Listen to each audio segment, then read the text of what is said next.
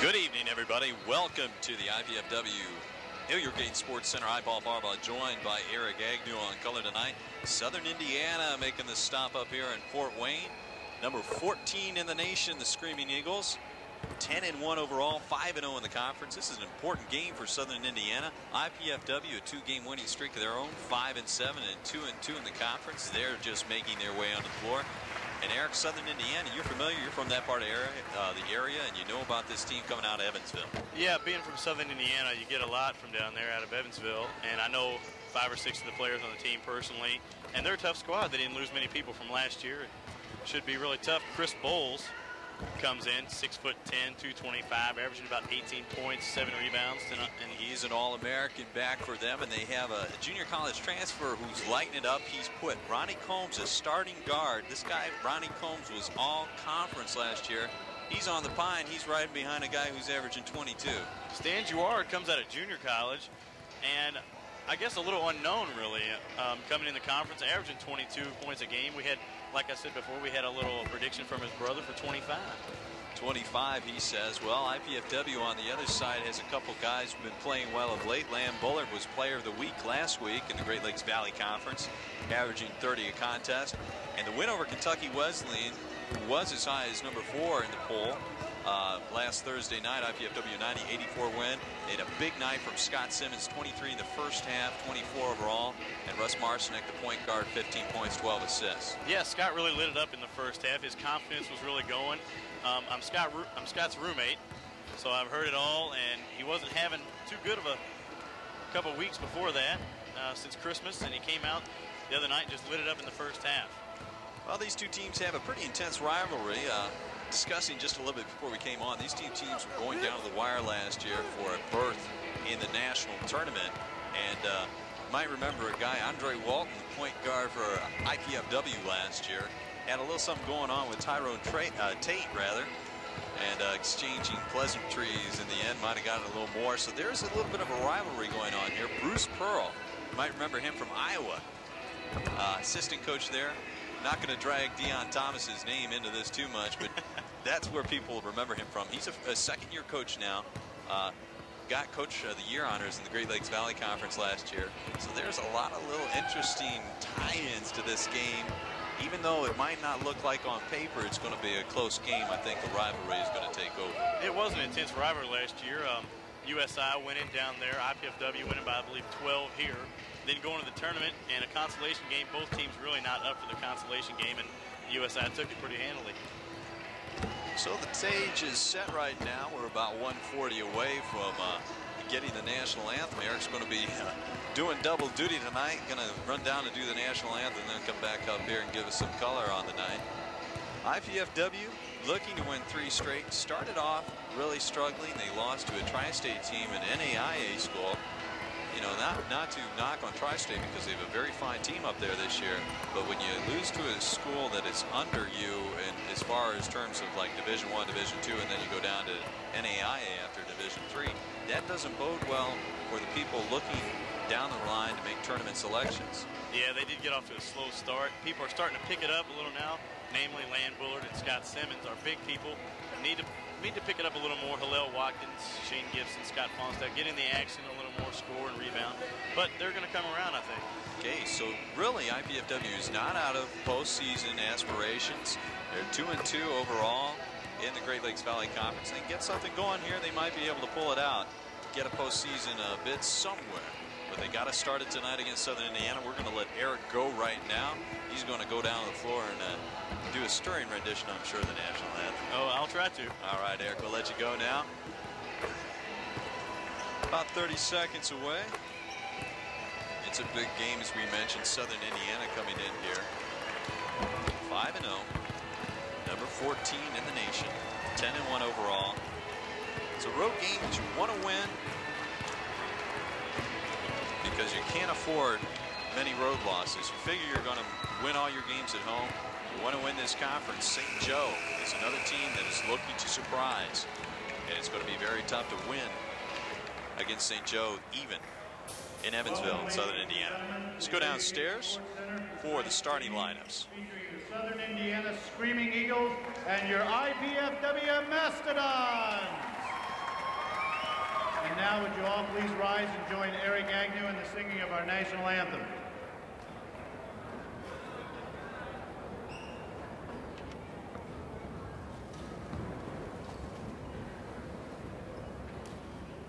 Oh, say can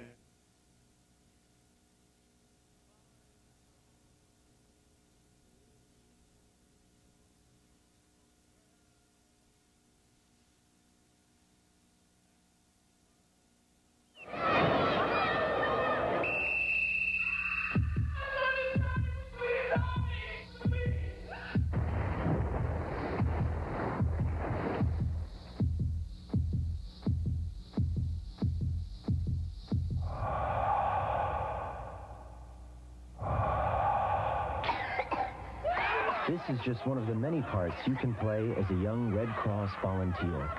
Volunteer and play your part. Talk about unusual. How often do you see transparent televisions? Americans have more money to spend on leisure activities than ever before. When possible, children should trick or treat during daylight hours and be accompanied by at least one adult. A boat, archaeologists believe, is from the time Jesus and his disciples fished on the Galilee. For best results, fertilize your lawn when it is actively growing. Many people suffer from allergies. Few understand them.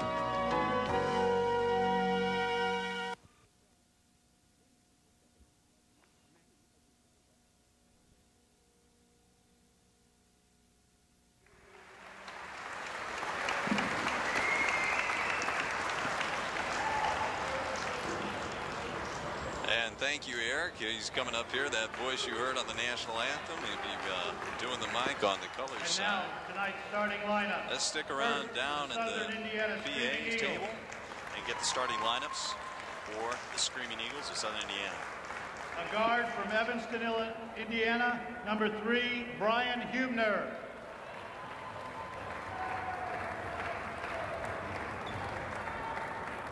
A guard from Chicago, Illinois, number 11, Tyrone Tate.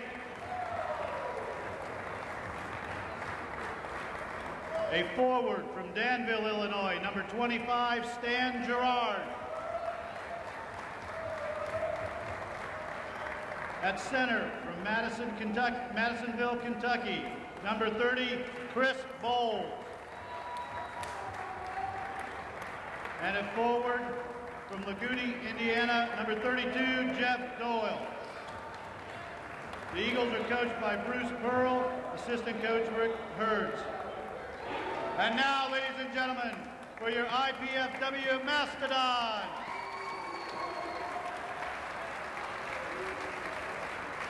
Starting at guard, from Hammond, Indiana, number 21, Russ Marcinek. At another guard, from Grand Rapids, Michigan, number 23, Scott Simmons. At forward, from Lanesville, Indiana, number 24, Shane Gibson. At the other forward, from Flint, Michigan, number 40, Lan Bullard. And at center, from Muncie, Indiana, number 54, Jason Burkhart. The Mastodons are coached by assistant coach Dick Dumanian and head coach Andy Piazza. Your officials for tonight's game are Brian Oswald, John Steamer, and Dave Carlson.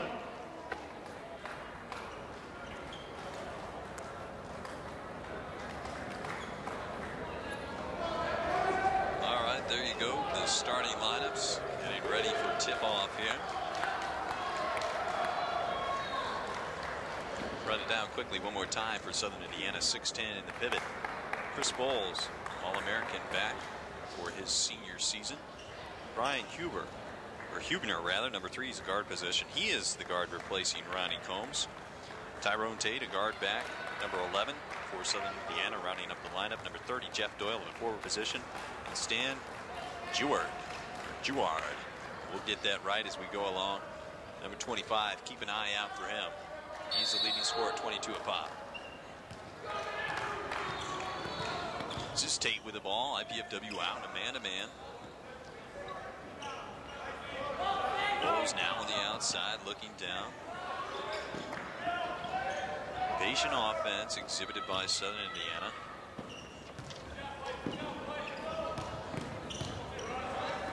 This is Bowles knocked away by Simmons, rather. First turnover of the night.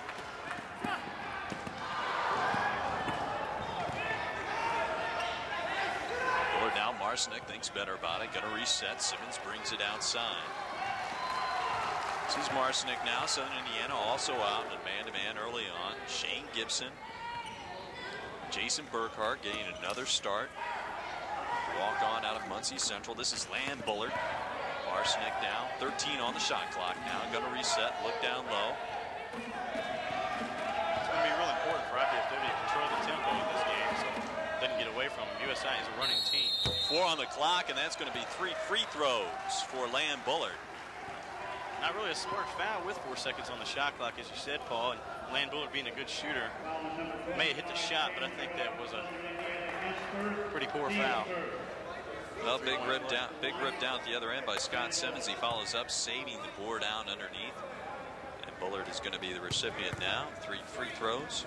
Down on the defensive end, if you can see it, Paul, they were kind of doubling down on Bowles.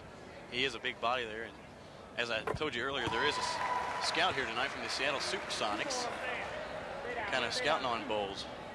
He was here also the Thursday night's game, checking out Kentucky Wesleyan's Carlos Skinner. Skinner did not impress, had only 5 points. Bowles is a 6'10" player, but he will play out on the perimeter, and he will shoot it from out there as well.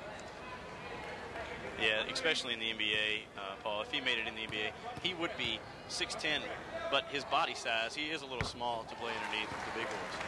Well, Bullard gets 2 of 3. It's 2-0 early on. Just a minute in. This is Bowles handling the ball on the outside. IPFW showing a press. Second turnover now.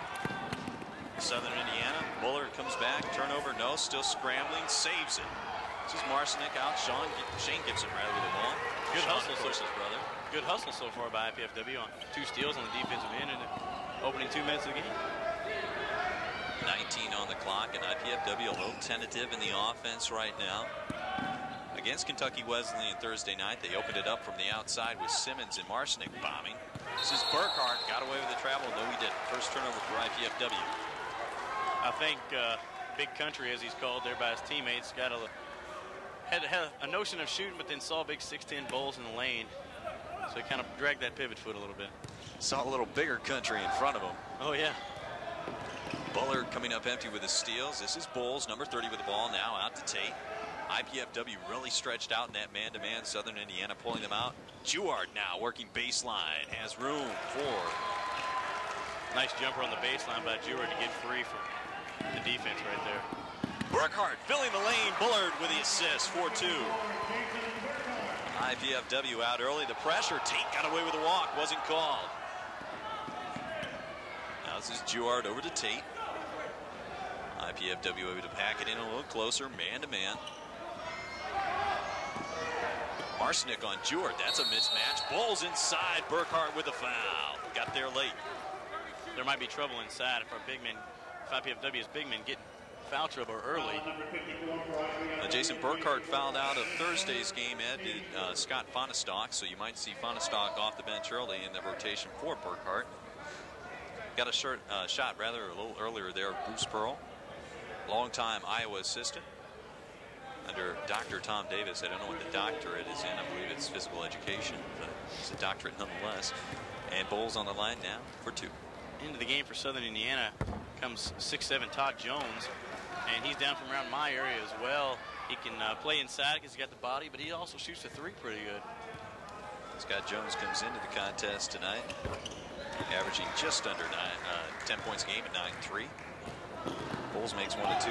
4-3 contest, 17:35, just 2.5 in to tonight's action. Both teams. That may be a mismatch right there, Paul. Land Bullard is probably a couple steps quicker than Jones as he picks up the foul. Fighting through the pick that time. Number 40 is going to pick up the foul. Scott Simmons had good position there for the pick. Jones just plowed over him, being the bigger player. Gets in the game and gets warm by committing a foul, laying some body on some people. Southern Indiana's second team foul. IPFW IPFW trouble inbounding. Get it into Shane Gibson now. Fresh shot clock. Gibson all the way to the hole for two. Good drive by Shane. He saw Bowles was still behind him, so he just went ahead and took it to the hole. Good sign, but Gibson gets beat at the other end. Juard, though, out of bounds. Got an end line.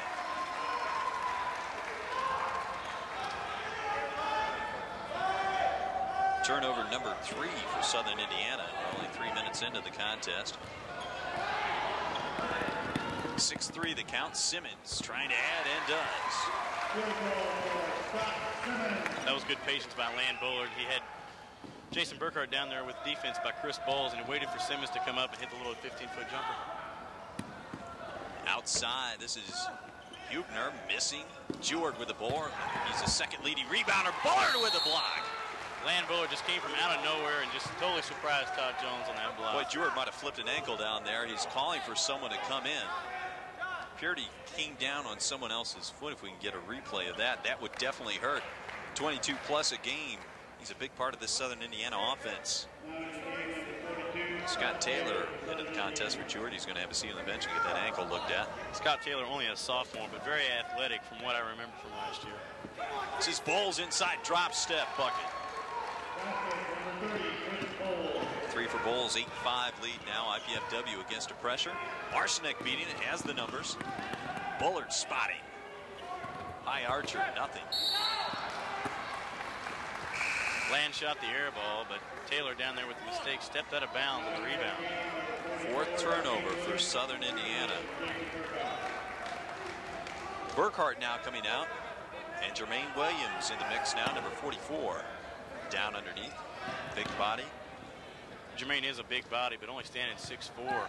Might hurt playing against a 6'10" Bowles. They list him 6'6", but 220. He can lay some body on Bowles. Simmons up with the board, thinks better about putting it back up. Marcinek spotting. And a continuation. Marcinek has really solidified that point position. Bullard coming up blank on his second block. Hubner with a tip. Second time doesn't go. Sticking around Jones. Now we're going to have a push off underneath.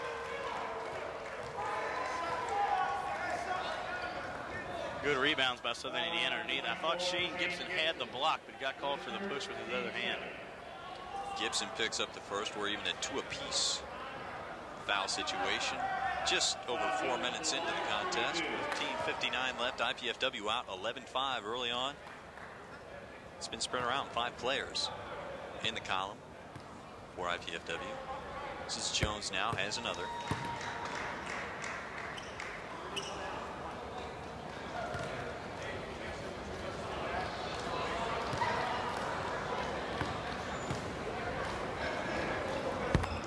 Gets them both. Is now an 11-2-7 game. IPFW, and once again, Southern Indiana coming out with a man-to-man press. Marcinek double teamed at the baseline. Gibson now. Plenty of time to get it across. 6. 3 now. Marcinek gets it across the timeline. Going to set it up. Bullard looking on the outside. Has the ball now.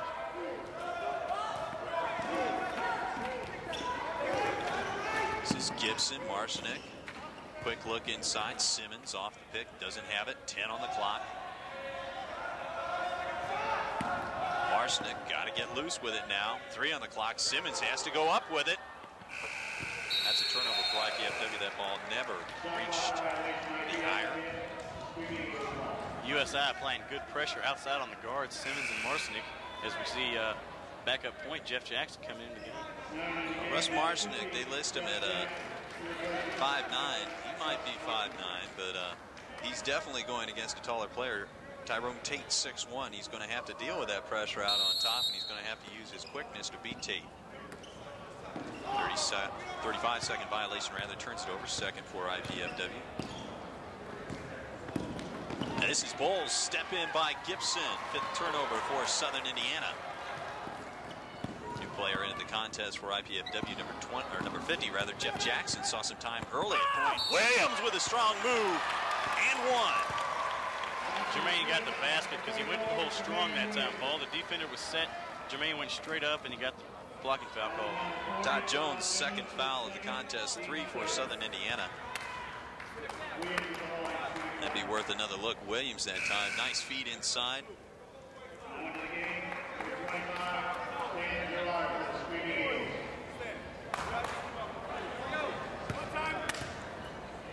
Stan Jouard is back in the contest. Got the right ankle taped up.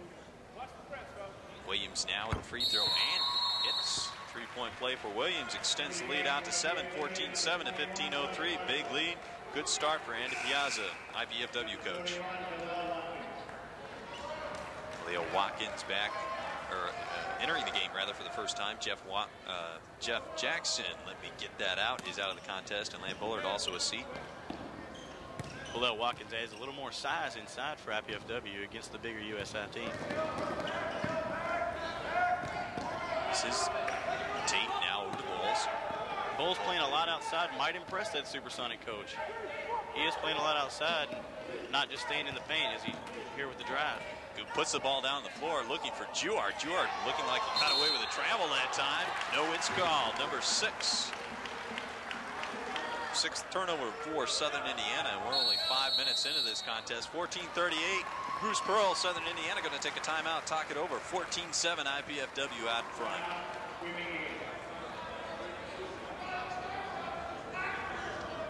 Right now, the leading scorer for IPFW. Russ Marcinek with a 3, and Jermaine Williams with that 3-point play. Got 4 other players with 2 points, so a diversity there for Coach Piazza of IPFW, who's starting his 6th year here. Hasn't had a losing season, 13 years. College Cable Access Program Guide provides information about our programming, including IPFW Sports Telecast. To receive your free Channel 6 program guide, send your name, address, and zip code to Channel 6 at IPFW, 2101 Coliseum Boulevard East, Fort Wayne, Indiana. Zip code 05. Give us a call at 481-6000. Again, that's free. It doesn't cost you anything. Just send your name and zip code in there. And you can catch up to the date listings on all the live telecasts. That little fella might be a Mastodon in about 12 years. Eric, Southern Indiana, coming out committing 6 turnovers.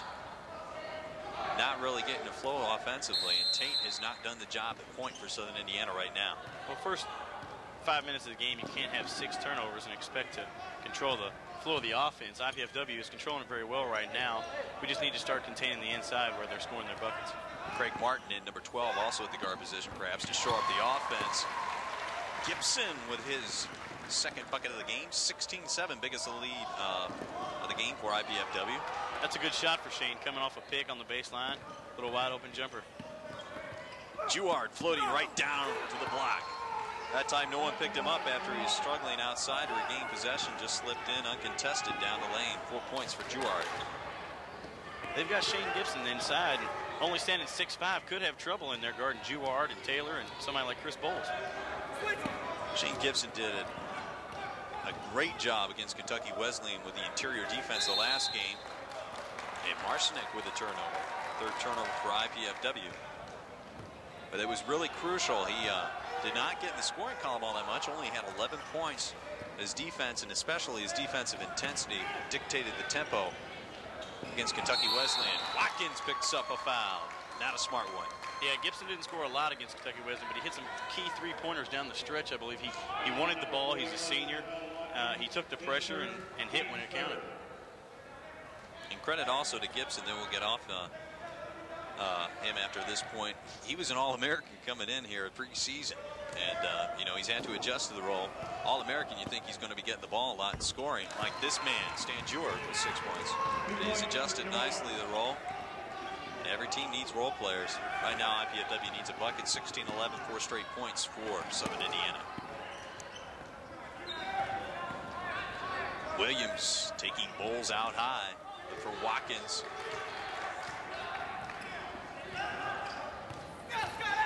Double post. Marcinek now. Simmons with the ball. 13 on the clock. Simmons.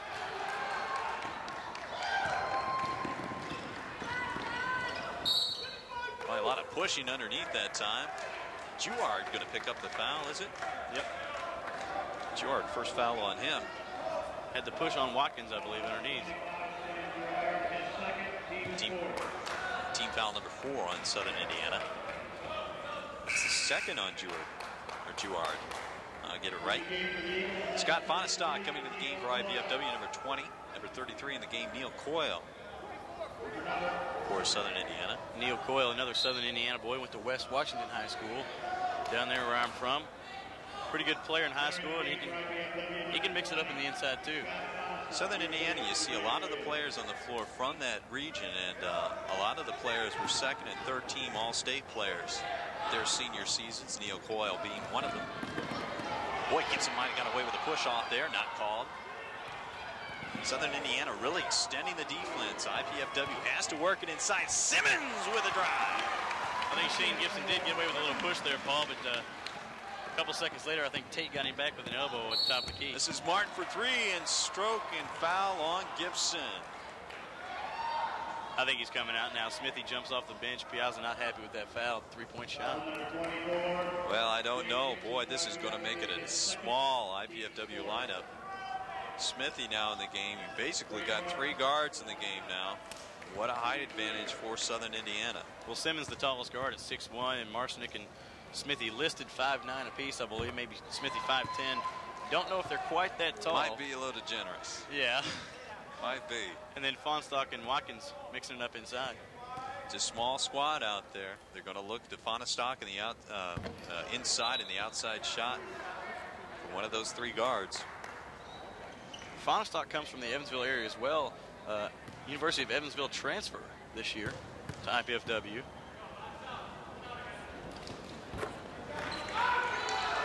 And Eric, is this his last season, or will he have another season here? No, this is his senior year. He played 3 years at Evansville and transferred here.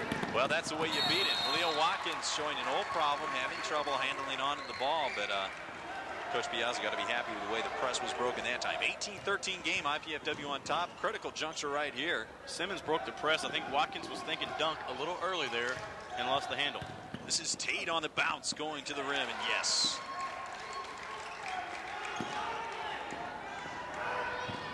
First bucket for Tyrone Tate.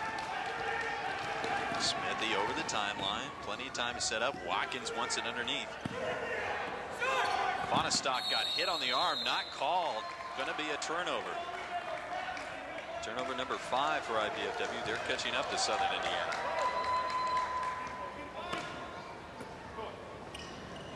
Unusual stat, Paul, but that's the 3rd air ball of the game for IPFW. Could be a little nervous out here against USI after having the big upset against Kentucky Wesleyan.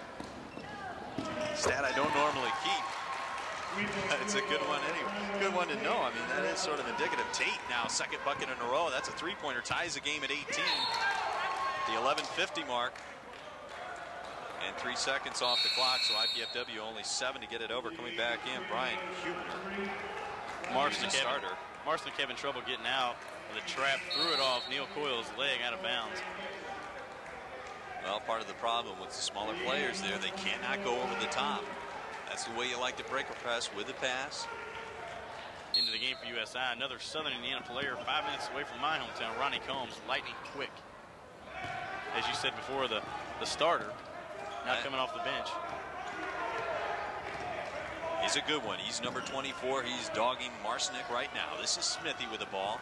Boy, they're really extending the defense out there. That time a knee, though. Scott Taylor picks up the foul. Team foul number 5. Taylor's first.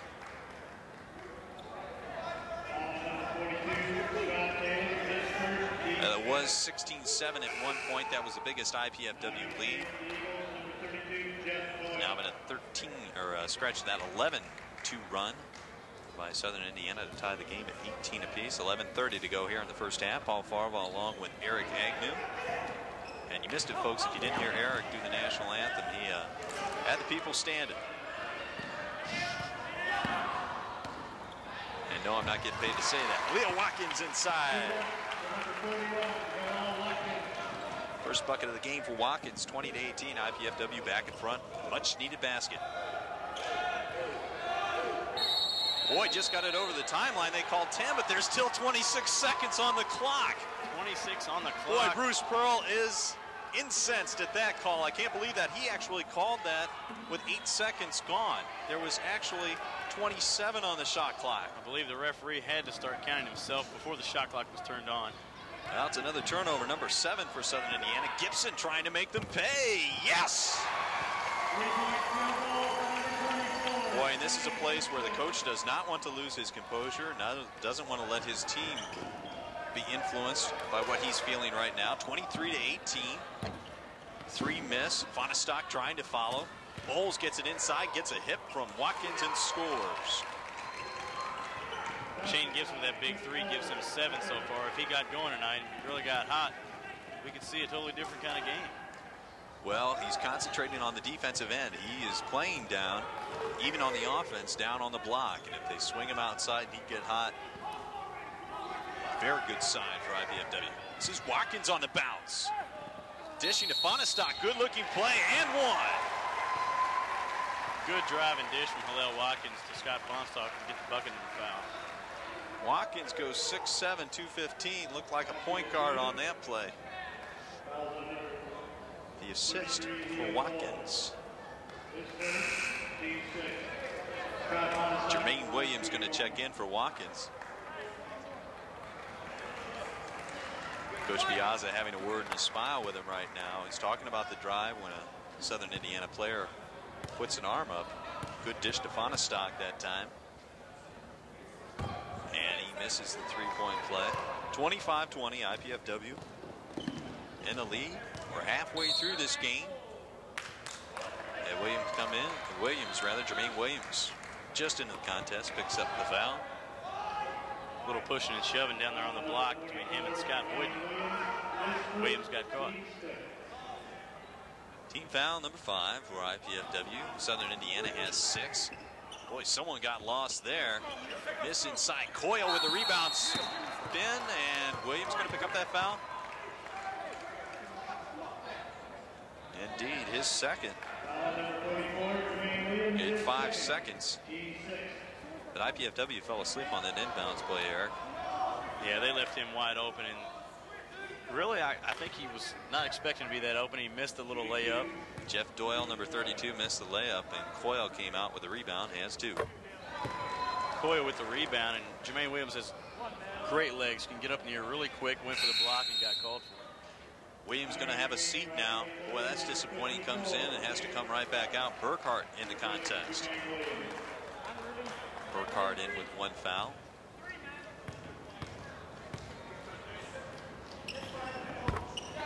Coyle hits the second. It's now a 3-point game, 25-22, and Coyle is working that out of bounds line. Might have been over. Gibson now. That's the way you beat the press. Over the top. Gibson spotting. Yes. Good pull-up by Shane Gibson. Had Jason Burkhart down on the baseline and decided to take the 12-footer. IPFW with a token 2-1 press. 27-22, IPFW in the lead. This is Tate with the ball. Neil Coyle now outside. IPFW extending the man-to-man.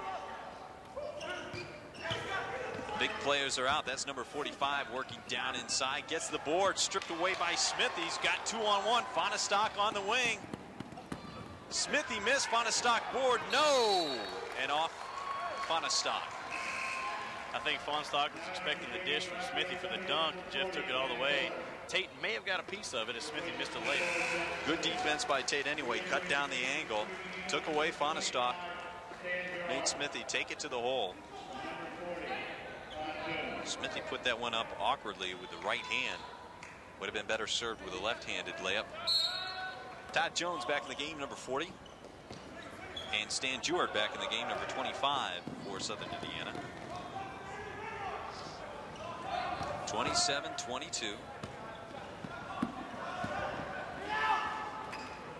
That's Jones downtown 3. Todd Jones is a big body to be in the game, but has a nice touch from the outside. He's got 5, and it's a 2-point contest, 27-25. Just under 9 to go in the first half. It's been close throughout. IPFW had a 16-7 lead at one point, but 11-2 run by Southern Indiana closed it, tied it at 18. Fonestock on the bounce, looking for Burkhart. Knocked out of bounds by Doyle. Good look by Fonestock to see Burkhart when Jones came over on the switch to help. Got knocked out of bounds. Scott Taylor, number 42, coming in for Jeff Doyle. Spanestock. Marcinick going to reset, 10 on the shot clock. Lamb Bullard back in the contest as well. There is a bailout. Spanestock off his hands. 3-on-2. Jewar going to the glass. Gerard is his name. I will try and get that right. 8 points for Gerard. 27 all. 8:16 to go.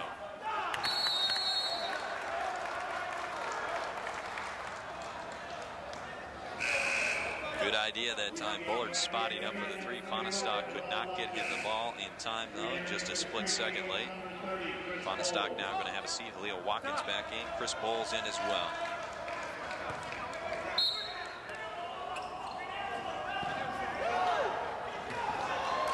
Bowles, good defense on the out-of-bounds play. That 6'10" frame in front of Gibson. Couldn't get the ball over. Tough play when you can't move along that baseline. Knocked away. Watkins has a hand on it. Still loose. Picked up by Gerard. This is Tate going to reset. 18 on the clock. Bowles does not operate down on the block. They're keeping him on the wing tonight. This time they wanted a two-man game there. Good defense by Smithy. Great defense that time. They wanted to swing it back to Bowles. Late call there by the official as Tate threw it back in bounds. He said he stepped on the line. Tate a little upset about the call. 27-27, a crucial stop there. IPFW with possession. This is Marcinick.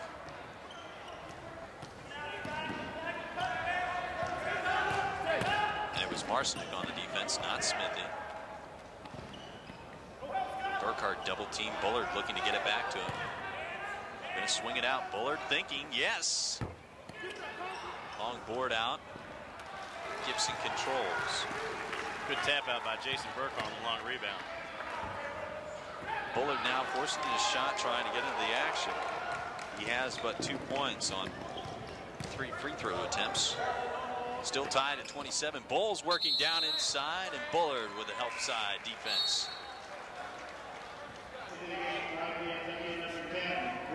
Good look that time. Bowles finally going inside, I think. Posting up, had good position. They lofted it over, and Bullard with good help to knock it out of bounds. A couple of new players in for IPFW. Greg Arrington, the first time he's been in the contest. Number 10. And immediately with the steal. It's a way to come in. Scott Simmons back in to bomb from the outside. Spotting. With the own follow. Good look this time. Arrington, can he do it both ends? Doesn't get it to go. Badly off, and Tate now controlling.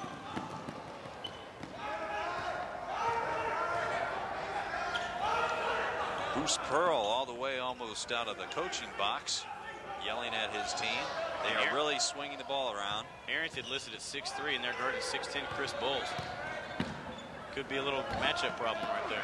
Do you think maybe Bruce Pearl was saying, get the ball to Bowles?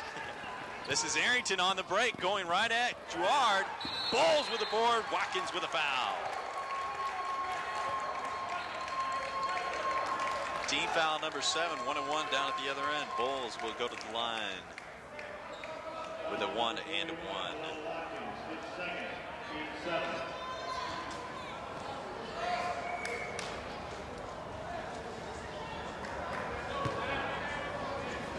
Well, both teams, Eric, in a stretch right now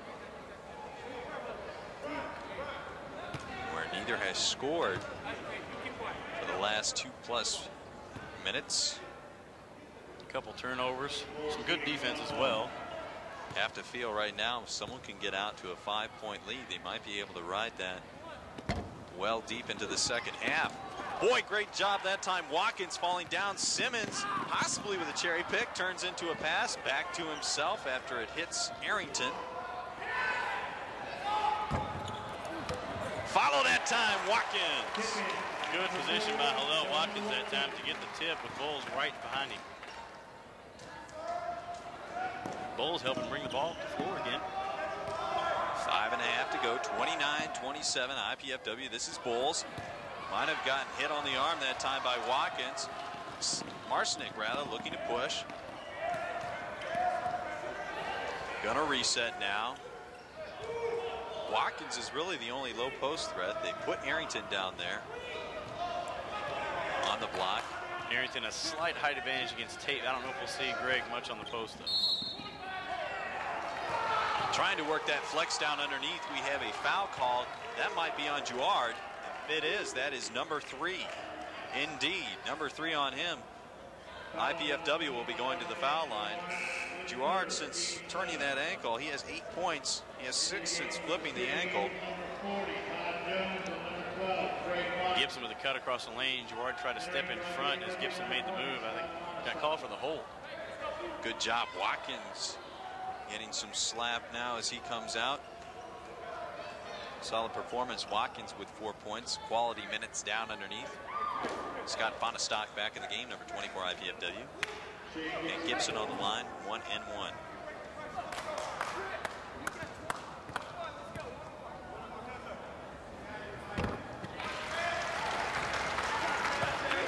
Nice little stroke there by Shane to give him 8 points for the contest. IPFW a 30-27 lead.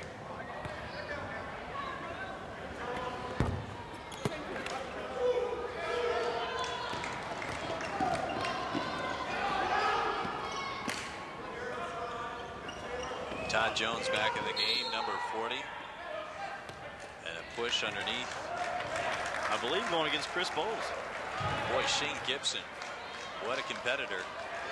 Well, I didn't catch that. We get that one up on replay. That is a critical call. That is number 3 on Chris Bowles. Boy, just working out the way Coach Piazza wanted it to. 3 fouls on the top 2 players. Bowles coming in at almost 20 a game. Jouard, 22.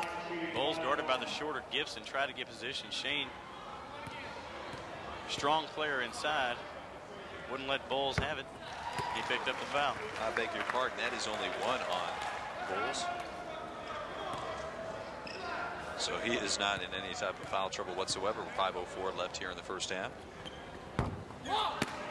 Shane Gibson having trouble with that second free throw on both trips to the line. This is Tate now pushing.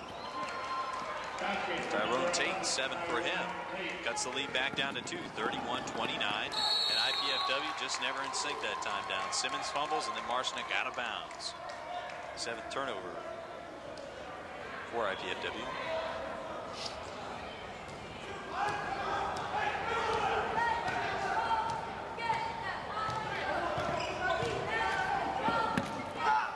This is Jones now.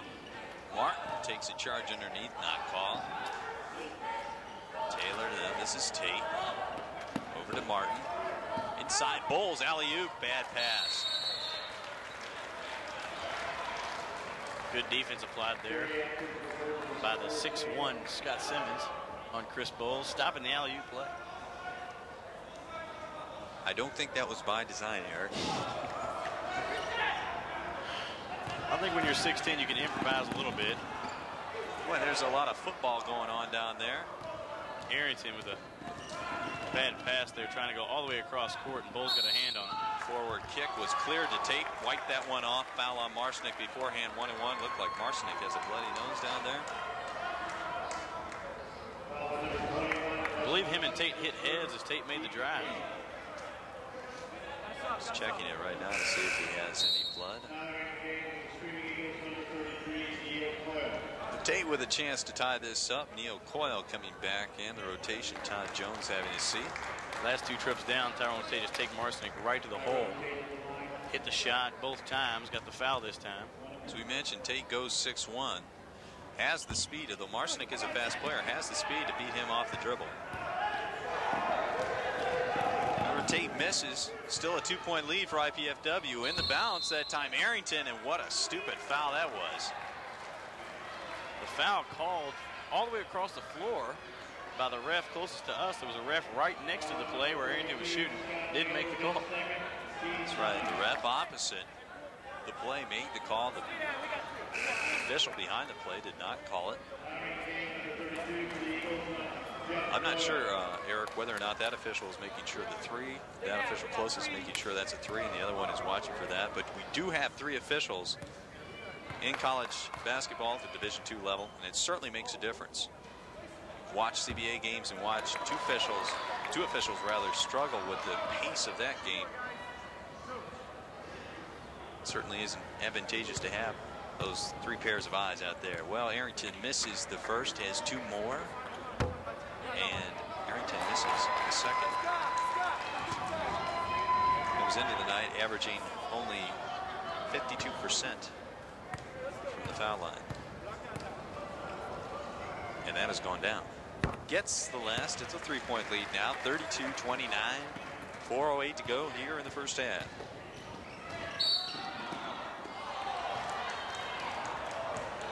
Another block there on Marson. He couldn't move the feet fast enough to cut off Tyrone Tate over here on the sideline.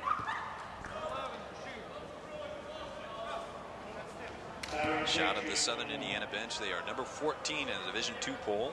Coming into tonight's contest, 5-0. 1 game in front. The Great Lakes Valley Conference. Vonnestock with the board. Tate misses his second consecutive 1-1. Marcinek having trouble with the defensive Tate. Finally gets rid of it. This is Vonnestock. 18 on the clock. Tate. Down we have a switch. Marcinek open 3. And Bowles pulls down the board. Ripped away. Arrington. Reverse. Good steal by Greg Arrington there. Bowles looking for the outlet. Came from behind and got the layup. Backdoor by Arrington. Layup 34-29. IPFW. Bowles the other way. Nice little alley-oop there. Eric, I really believe they could do that all night with Bowles if they wanted to. It's 6-10. Just lob it into him, work it into him, and then spring him back outside. He closes it to a 3-point lead. 7 for Chris Bowles. This is Vonnestock working on him. Baby hook doesn't go. Cleared out of there by Neil Coyle. Doyle up ahead, misses. Bowles there to clean up, can't get it to go. Doyle fouled by Vonnestock. And boy, that might be a technical. Doyle hit the ball. No, they're going to let that one go, as I think they should. A little frustration there by Doyle, missing a couple in close.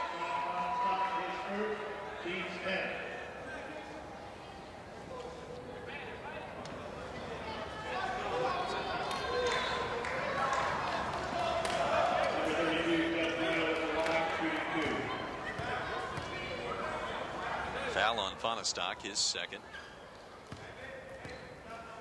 Jeff Doyle will have 2.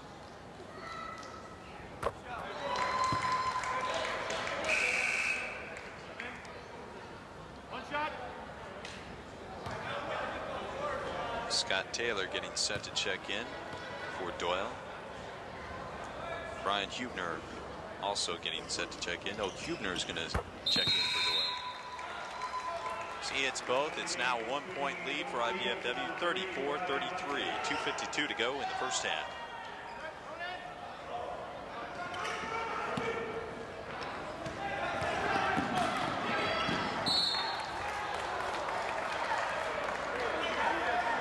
Good hustle there by Hubner as he went over the chain down there at the end of the floor and almost right out through the doors into that 30 below weather.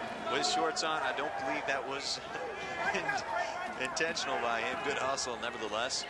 31 on the clock though. IPFW looking at Gibson down low. He's working inside. Bowles almost tipped that one in. Might have been offensive goaltending. Not called. Andy Piazza, IPFW coach, up in the face. What a turnaround that time. Martin comes back and strokes the 3. Craig Martin now with 5, and it's a 2-point 36-34 lead. Bullard trying to answer and is fouled. Chris Bowles playing international rules. I think took it off the rim right there. Boy, if Shane Gibson made a little baseline move. If we could get that replay up, it looked like that ball was still hanging around on the rim. Andy Piazza asking about the call. Andy in his 6th year at IPFW. They might be giving him a little longer leash on that call. Did appear to be, from our vantage point up top here, goaltending.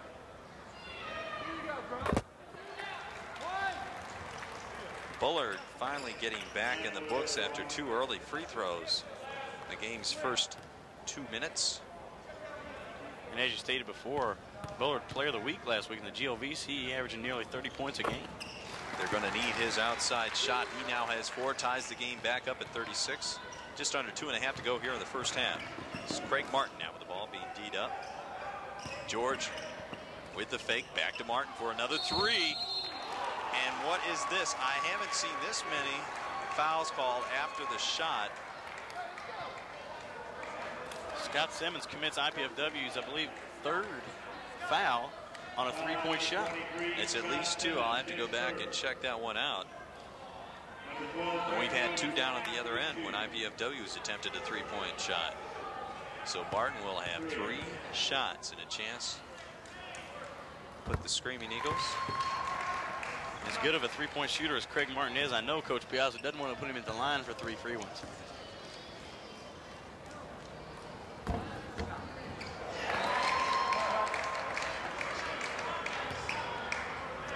Well, he doesn't go to the line that often. He's only 6 of 8 coming into tonight's contest. And he hits all 3. It's a 39-36 ball game. Quickly, this is Bullard spotting, using glass, and no. Vonnestock. Rebound follow. Scott Vonnestock with the rebound and the quick jumper up over Bowles after Lan Bullard's off-balance jumper, I'd say. A little out of control. Lan was a bit out of control. Had an open look, though. This is George, or Tate, rather. Tyrone Tate. I want to call him Tate George, but Tyrone Tate going to the line. That's team foul number 10. 2 shots now for Tate. Don't know if he's quite the player, Tate George. Not quite. Not quite Tate George, Connecticut player.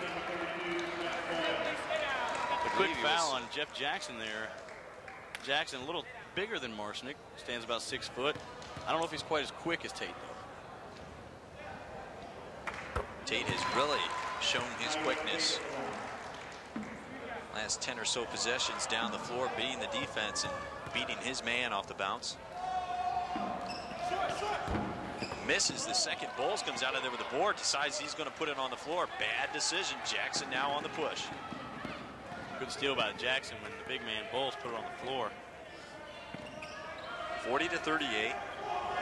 A minute and a half to go. This is Jeff Jackson. Now over to Gibson. They're trying to break somebody loose down free. Vonnestock trying to post up Bowles. 15 on the clock. Vonnestock breaking loose. Bowles with a block. Big block from Chris Bowles. Vonnestock beat him across the lane. Had no idea where he was. Put the shot up. Bowles knocked it into the 15th row. Got to believe that when you hear the big man coming, stay on the ground, give him a head fake.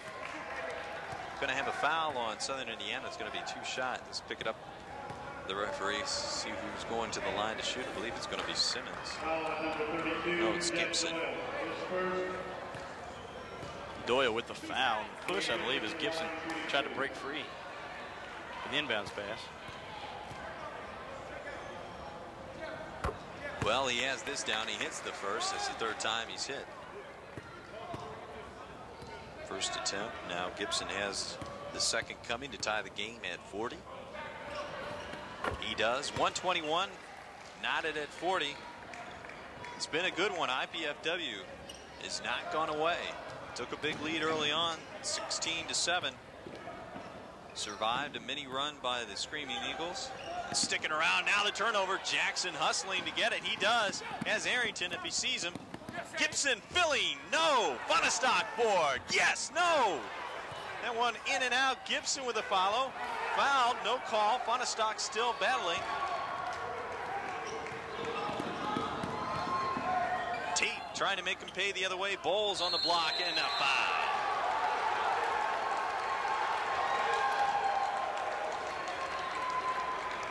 Nine for Bowles, a chance to put the lead back up to 3.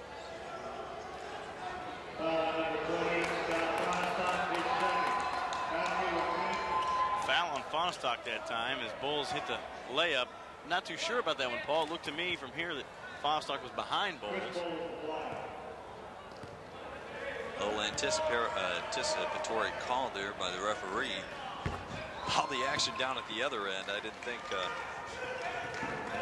that contact was warranting a free throw. Nevertheless, 43-40, 40 seconds to go. Southern Indiana, no look that time. Simmons thrown away. Burkhart did not go to the glass. Simmons thinking Burkhart was going to cut to the basket for the easy layup. Burkhart was popping out for the short jumper.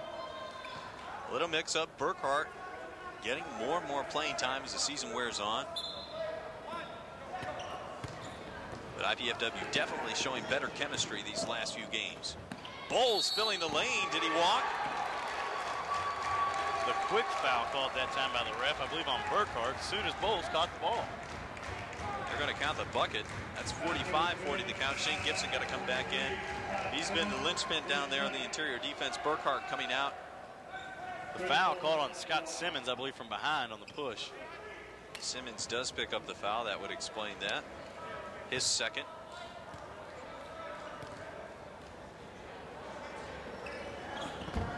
Bowles now. 2 3-point plays back-to-back, 46-40. Jeff Smithy and Scott Simmons coming out. Simmons, a rough first half after a great first half the last time. Baseball pass. Center fielder that time. Bowles steals it away. Fonstock was wide open. Bowles at half court. Shane Gibson just couldn't get enough arm to him. No shot clock now. 19 left on the big clock. 46-40 Southern Indiana with a little run here of their own. 6-0 run. 10 on the clock. What do we have here? A hold by Jackson. He doesn't like the call. I don't know if any player would like a call when a foul's called on them, but he picks up number 2. Tate, 4-2.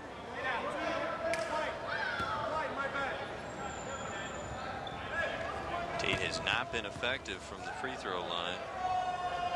Normally an 83% shooter.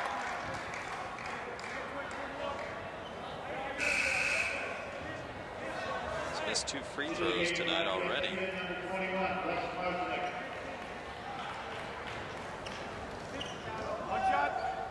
Tate now with a second chance to take it to 8-point.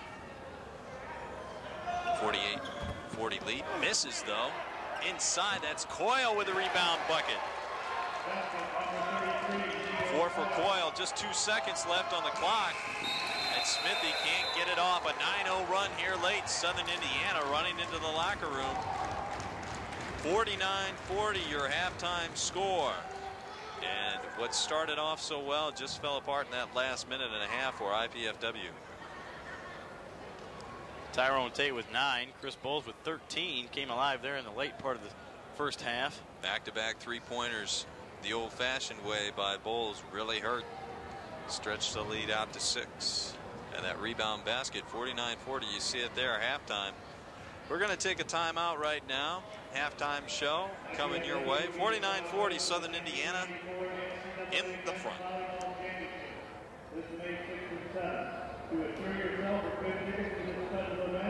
Before we get 5 cents a year, pick up a ticket over to one of the concession stand or call the IPFW Athletic Office at 481-6643.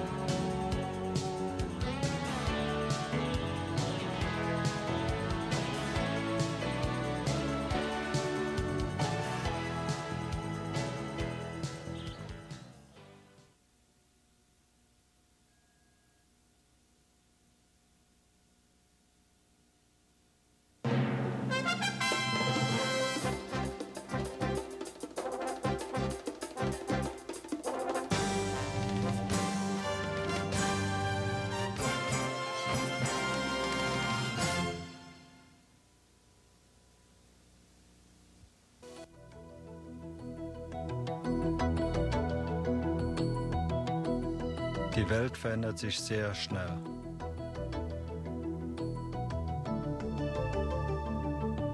Изменения здесь достигнут весь мир.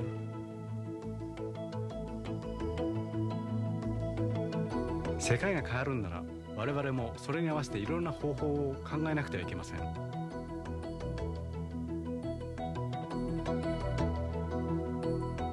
De plus en plus, nous deviendrons tous partie d'une communauté internationale.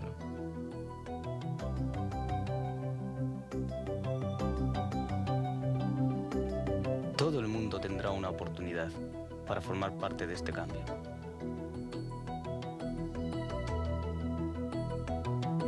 If there is a common language in the world today, that language would be change.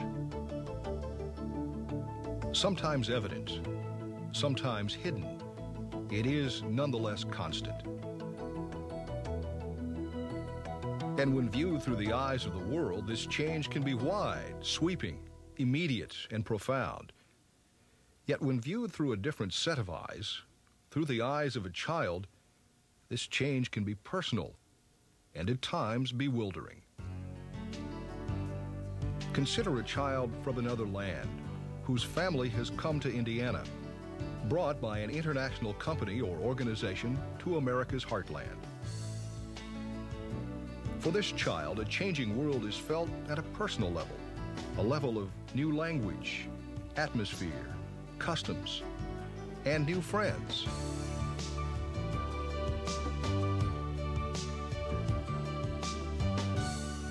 There are more and more children like this one throughout the communities of Indiana. And part of the promise of the years ahead is that there will be many more. The coming international era, it has been called an era in which local economies, institutions, and industries around merge and interrelate to an extent far greater than ever before.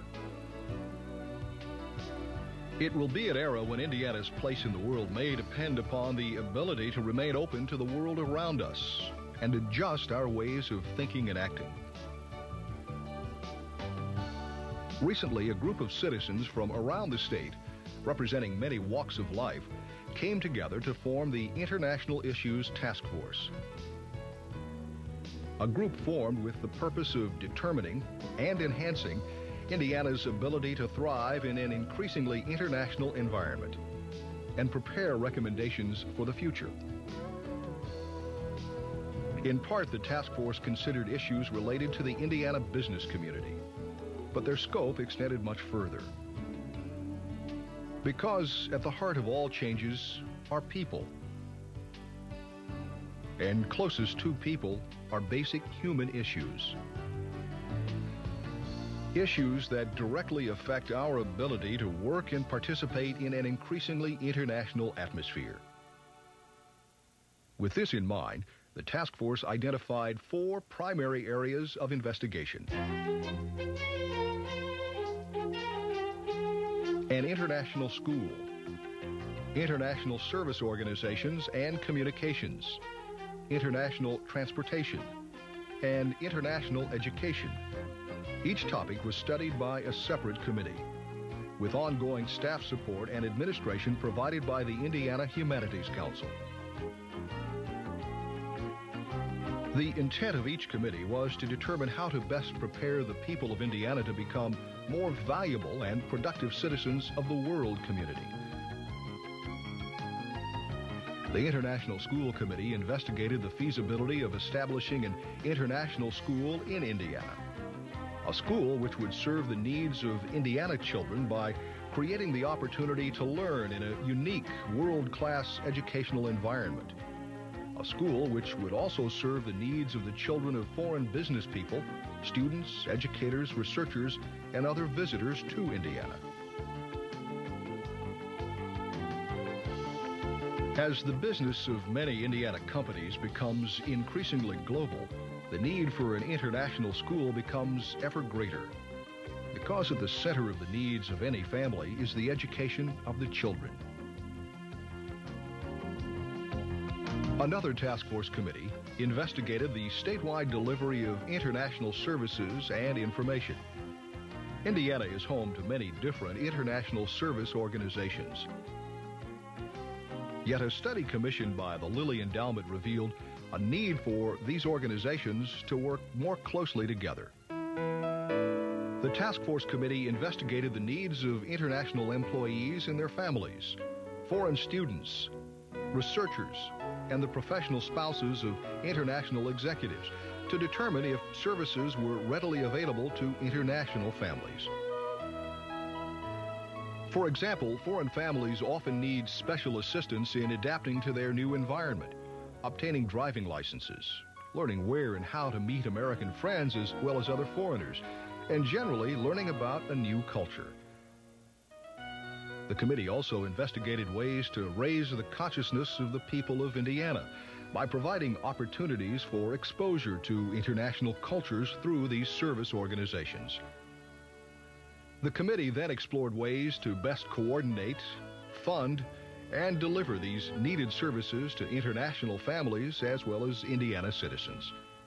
Central to Indiana's ability to be a vital part of a changing world is transportation. And a task force committee was formed to investigate the possibilities for increasing direct air transportation from Indianapolis International Airport to overseas cities and markets. Many Indiana companies, as well as international business people and visitors living in Indiana, currently need direct air service overseas. The committee not only studied this issue, it developed a strategy for pursuing greater levels of service. International transportation, an important way to more directly link Indiana with the world. The mission of the first three committees was investigating ways to make Indiana even more hospitable to foreign visitors, executives, employees, and families. The fourth committee investigated ways of preparing the youth of Indiana for the international era by studying the present educational system. The committee evaluated the teaching of world geography and culture, world history, foreign literature, and foreign language in an effort to assure that Indiana students are provided with the knowledge and the skills to succeed in the international era. In many ways, the intent of the task force has been to provide a cornerstone from which the state can begin to build and prepare for the future. A future that is rapidly approaching for businesses, for organizations, for families,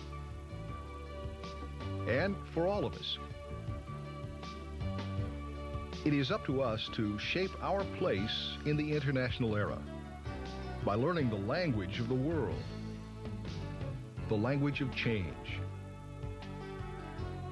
The International Issues Task Force has provided an important first step for the people of Indiana, a step toward becoming citizens of the world and making countrymen of all humankind.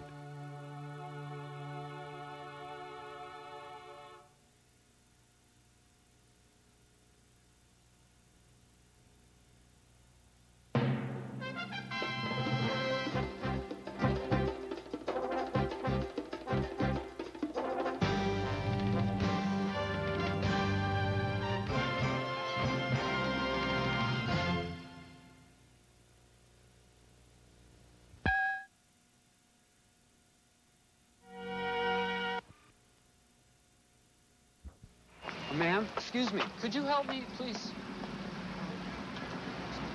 Sir, could you help me, please? My little girl, she needs blood.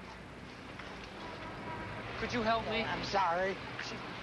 Somebody, please? My daughter, she needs blood. Could you please help? Somebody help me. Imagine if you had to ask for blood to save the life of someone you love. Next time the American Red Cross asks, "Give blood, please." This is the increasingly competitive world we live in, and this is the country we want ahead of the company. These are the people we'll be depending on to keep this country ahead of the competition. These are the colleges and universities we're relying on for the people we're depending on to keep this country ahead of the competition. So if you want America to stay #1 in the world, do something about it.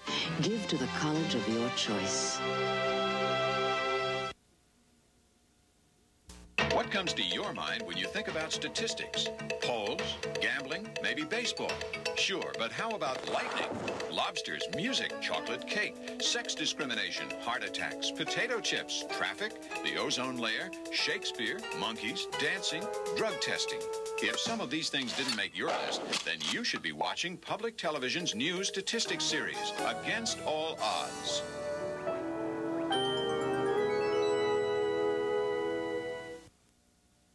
Back at the Hilliard Gate Sports Center, Paul Firebaugh joined by Eric Agnew tonight. Halftime of IPFW basketball. They're in the short end of a 49-40 score. Southern Indiana with 9 straight points in the last minute and a half to take that lead. Stats that glare at you, Eric, when you look down the stats sheets. IPFW 2 of 11 from the three-point, beyond the three-point line. Certainly a different story Thursday against Kentucky Wesleyan. Yeah, against Kentucky Wesleyan, Paul, they came out there with 13 for 23. Not shooting quite as effective tonight. And overall, they're only hitting, the Dons are only hitting 40% for the game. Southern Indiana, 58%. And that offsets their 15 turnovers. Leading scorers we mentioned before we went off the break there. Chris Bowles with 13 for Southern Indiana. Stan Guard picked up 3 early fouls. He has 8. He'll be returning in the second half. Tyrone Tate with 9. Craig Martin with 8 as well, and a couple of threes. Todd Jones 5. Neil Coyle 4. For IPFW, Shane Gibson has been the man on the defensive end for most of the last 3 games, providing good interior defense. Tonight he's backing it up with some offense as well. Shane Gibson playing good inside. Right now leading the Dons with 4 rebounds in the first half. The Dons getting out rebounded 15 to 23. The big number here of the defensive boards. USI out rebounded them 14 to 5. 14 to 5, a 23-15 advantage, as you mentioned there. Gibson has 13 points, and then the rest of the team, well, you have balanced scoring, but everybody else only has 4, 3, and 2 points. Bullard with 4, haven't heard much from him. He has all his 4 points on free throws. Jason Burkhart with a bucket. Russ Marcinek, 3-pointer. Scott Simmons with 4 points. Greg Arrington with 3. Fauna Stock with 4. He's got to pick it up in the second half. Khalil Watkins 4. Jermaine Williams with 3. Haven't heard much from Lan Bullard or Scott Simmons, the leaders in the last couple of games. Both with 4 right now. Bullard 0 for 6 from the field right now. He's got to get on track, and that would be part of the prescription that Andy Piazza would hope to tell his team to cure this 9-point deficit right now. But what else does IPFW have to do, Eric, to get back in this contest? Down by 9, they're not the type of team that will come back on you if they get down by 15 or 20. They could. What they need, Paul, is a run in the second half. They need to try to shut down Bowles a little more. They did good in the early part of the game, doubling down on Chris Bowles. He was outside a lot towards the end of the first half. He went inside, scored 10 or 11 points towards the end of the first half. Shane Gibson doing a good job. I think someone we need to see in there, Casey Runyon, a sophomore out of Fairmont, hasn't seen any action tonight. He can go inside, 6'6" sophomore, shoot the 3, he can play good defense. Hasn't seen much action. Well, yeah, let's get down to the floor here. The starting lineups. Russ Marcinek now working with the ball. Shane Gibson 24, Khalil Watkins 41, Scott Simmons 23. Lan Bullard, number 40, getting the start for IPFW in the second half. Will pick up Southern Indiana down on their offensive end. Khalil Watkins working on Bowles and automatically turns and shuffles the feet. Bowles, as we mentioned earlier, an All-American Division II center from last year, 6'10". 11th turnover for IPFW, and Stan Jouard. Just as he did in the first half, Paul gets off to a quick start, hitting the first bucket of the second half for USI. IPFW was able to stick around with Southern Indiana because Jouard, 22 points a game, was not in there. Gibson picking up the block. Khalil Watkins gets the start in the second half. instead of Jason Burkhart, Watkins, maybe a little stronger, a little quicker, about the same size. 51-42 count now. This is Tate working in. Gets his own board. Tyrone Tate going to bring it back out. He had 9 first-half points. Took the drive against the smaller Marcinick and got his own rebound. This is Brian Hubner. Doesn't go over the back. Not called. Jeff Doyle with the rebound bucket. Jeff Doyle there again had the size advantage on Simmons to get the rebound in the bucket. Jeff Doyle, number 32. Stan Jouard, number 25. Chris Bowles, number 30. IPFW now number 3. Trailing by 11 now. Needs to get back into it. Watkins, that's the way to beat the press, but he hesitated. Hubner comes down with a block. And the poor shooting woes continue for IPFW. Jouard, however, travels. Got the steps called down here at the other end. Hebner showing good ups down here, blocking. Hillel Watkins shot after the good pump fake. This is Simmons ahead, has the numbers 3-on-2. Simmons going to the hole. Watkins free, yes. Good look by Scott Simmons to see Hillel Watkins under the basket wide open. Well, perhaps putting the press on will translate into more movement on the offense. 53-44, Southern Indiana. Just 2 minutes into the second half here. Kick by Gibson, not called, but it will be off him, out of bounds. 20 on the shot clock. Good defense there by Shane Gibson, getting a hand on the ball and knocking it out of bounds.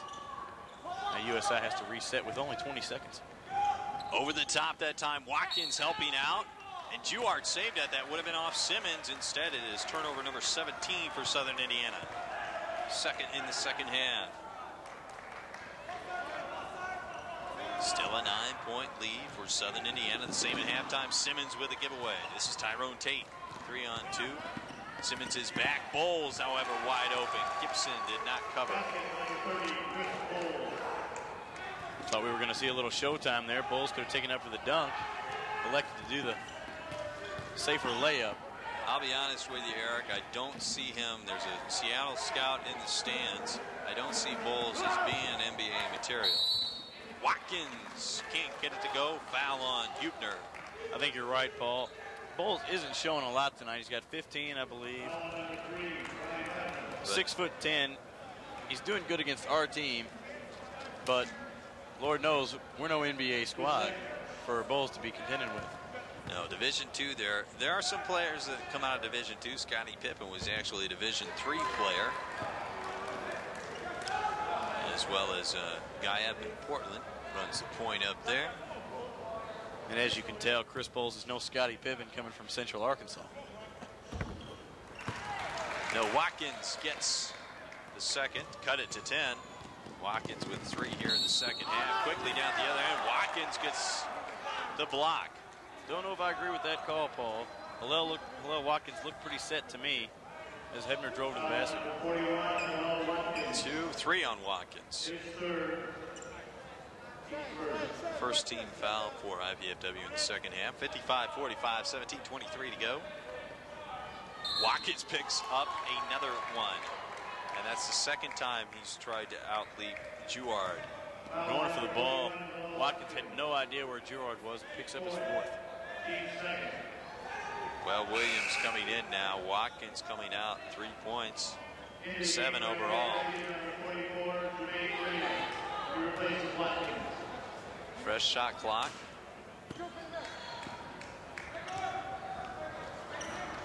This is Bowles on the outside. Tate now with the ball. Southern going to run some clock, work the offense. Bowles looking for Taylor, 42. Scott Taylor on the inside. Bullard with a help. Taylor slicing through, doesn't get it to go. Bowles with a follow, no. What are they going to give that to? I think they're going to credit Bowles with a bucket. Bowles got the second tip to go that time. 17 for Bowles. Simmons trying to beat him off the bounce, can't go. Tate out of there with a board. 57-45. Careful for IPFW not to get blown out right here. Hubner with a lay-in bucket. it might start getting out of control here, Paul. Andy Piazza might need to get a timeout to settle his team down. 14 points. Simmons again on the press. Pull up jumper. No, Simmons cannot find the range tonight. And Williams knocks the ball out of bounds. Timeout, Andy Piazza, 59-45. IPFW going to take some time to talk it over. A little run right now by Southern Indiana to stretch it out. They've outscored IPFW 10-5 in this second half here.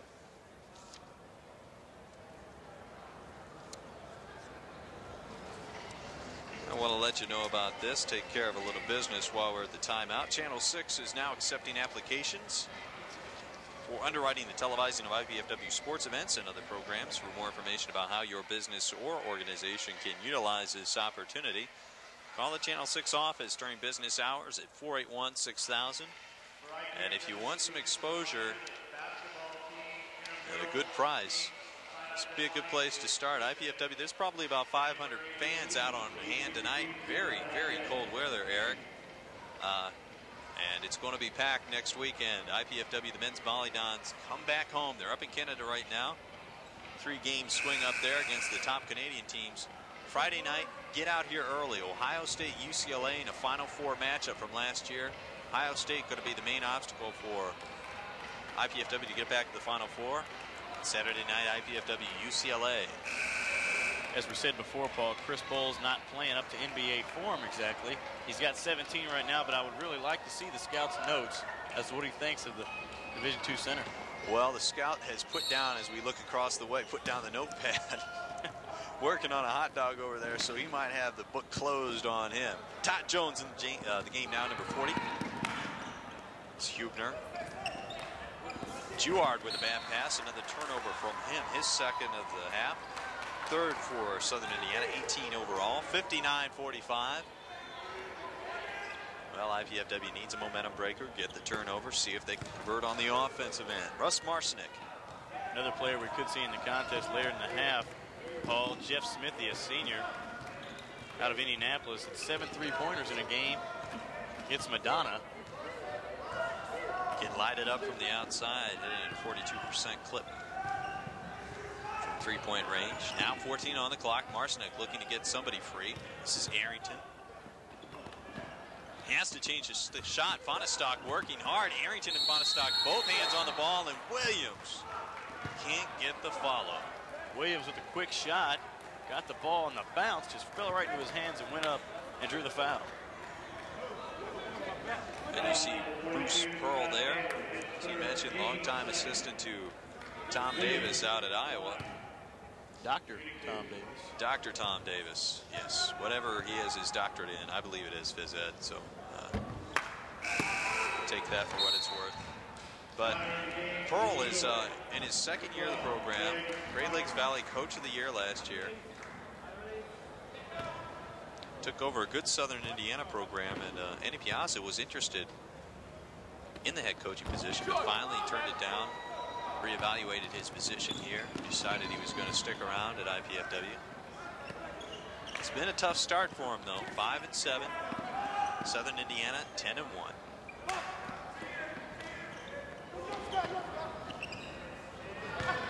This is Tate now going baseline use. Fonestock. Fonestock comes up with the board. Now this is Marcinek looking to go deep into the hole.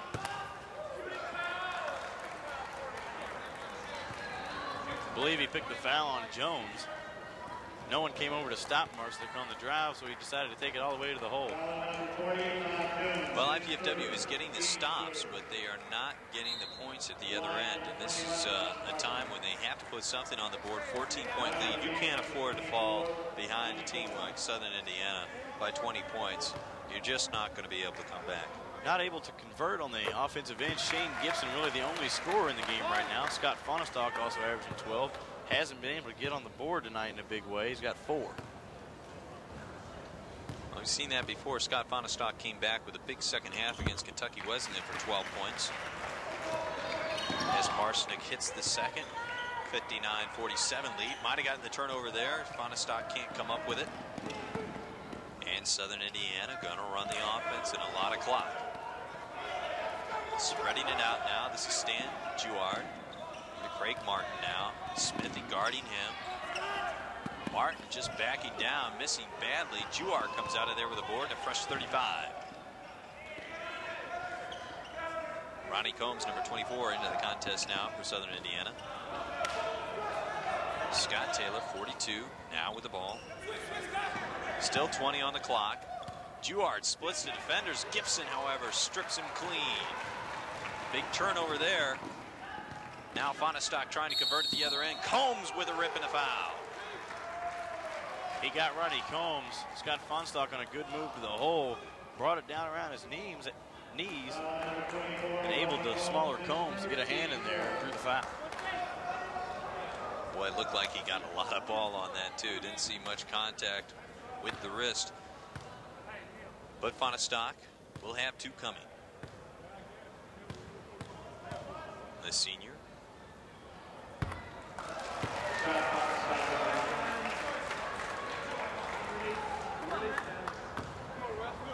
Can cut the lead to 10 with this free throw here. He does. Fonestock with 6, first 2 in the second half. It's a 59-49 lead. IPFW on a 4-0 run. Bowles back in the game. Tyrone Tate sits down, takes the rest, gives us a little better matchup between Marcinick and Ronnie Combs. Maybe look for IPFW to work it outside, and that's why the turnover is there. Tate's out of the game. You've got a big man up top. Neil Coyle making the pass. 6'7" Neil Coyle. And a blocking foul. Scott Taylor's 4th.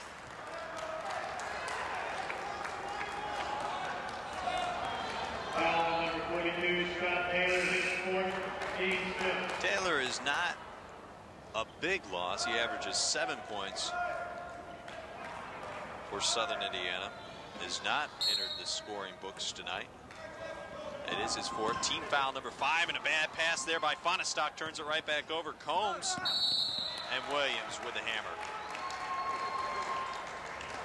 Fonestock that time got a little mixed up on the inbounds play, and that is a very costly turnover. The big foul by Williams. Combs with the pump fake, as we saw the end replay right there. Got Williams up in the air, good jumper, and just came down right on top of it. Williams hit him so hard he knocked the transmission out there, but Combs surviving, hits the first. He's now in the books with his first point of the evening. IPFW chance to get it to single digits. But a big turnover. Now it's back up to 12, 61-49. Smithy double teamed at the baseline.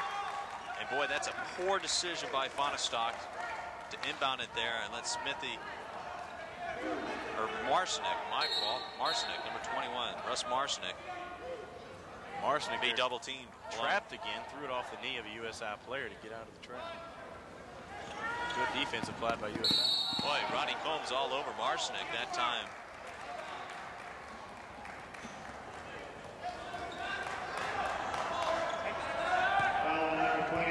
Laid a lock on him that time.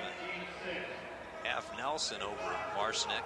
The 6th foul on USI, one more. IPFW in the bonus, which is good for IPFW. Put them at the line and get them to 3 points. 2-on-1. Arrington with a good look and go. Williams with a follow. Give that one to Williams. Fonestock was there with the recovery. Williams with a good tip, I believe, over Chris Bowles. 61-51. IPFW now scrambling man-to-man. Martin with a big 3.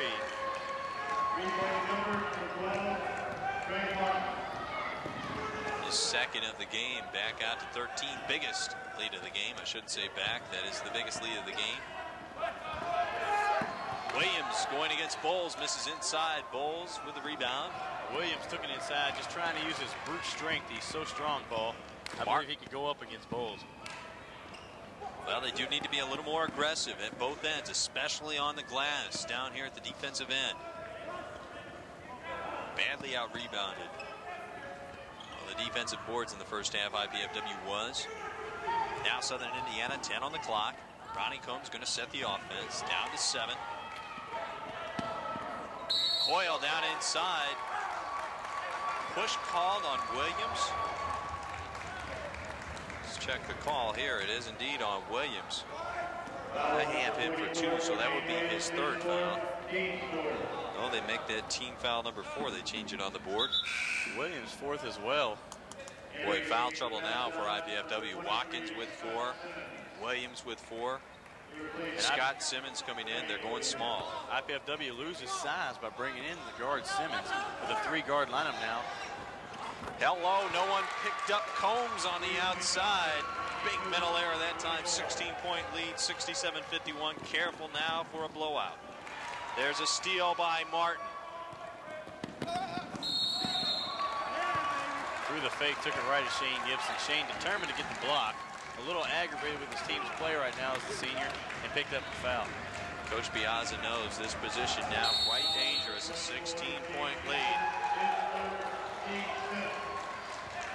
Timeout, IPFW 67-51. Coach Andy Piazza could not allow this one to get any worse right now, trying to stop the bleeding.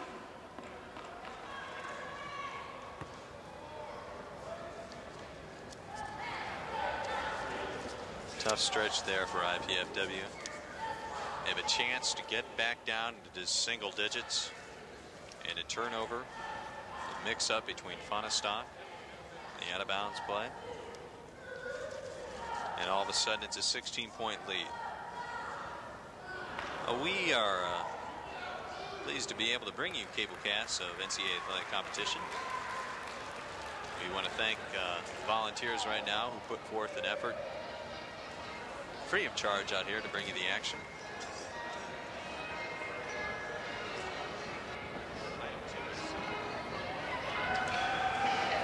Got to look at some of the fans we mentioned earlier here. Pretty good crowd in here. Put it upwards of about 500. Might be a little generous, but on a night like this here, good crowd. 30 below, temperatures outside 40 below, and a good turnout, maybe partially due to the victory against Kentucky Wesleyan. The public waking up a little bit, wanting to come out on this nice, cool Saturday night to see the Mastodons play. Well, Southern Indiana scoring from 6 different players here in the second half. Ronnie Combs coming in off the bench has 5 in the second half. Stroked a 3, as well as Craig Martin hit a 3. Martin now at the line for 2 free throws.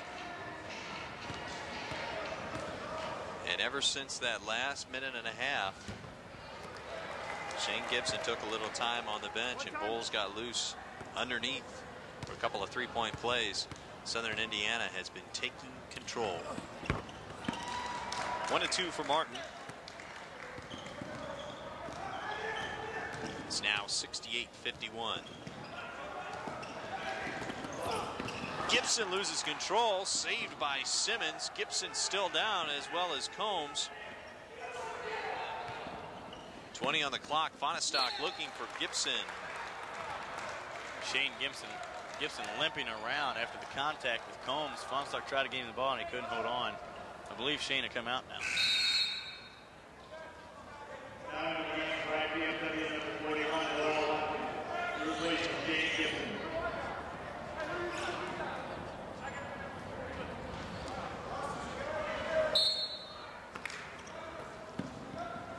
Now some pressure from IPFW. This is Marsnick.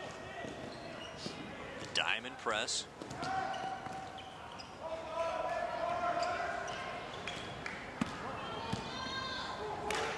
"12 minutes to go, 68-51. What appeared to be a close game throughout the first half is now apparently got the look of a rout on. This is Martin with the ball. Southern Indiana working clock. Bowles can't hit the 3. 6 on the clock. This is Combs behind the back. Neil Coyle misses. Bowles with a follow. And that's as aggressive as we have seen him tonight. Bruce Pearl happy to see the big man going strong to the orange.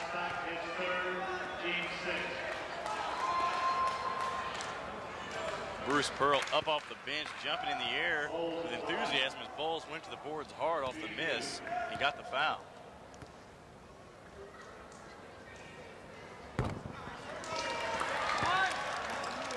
We mentioned Bowles, an All-American, second-team All-American by the Basketball Times.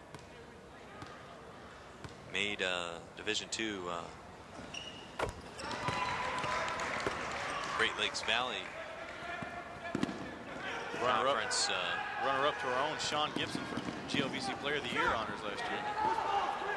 And pulls down the board at the other end. It's 69-51.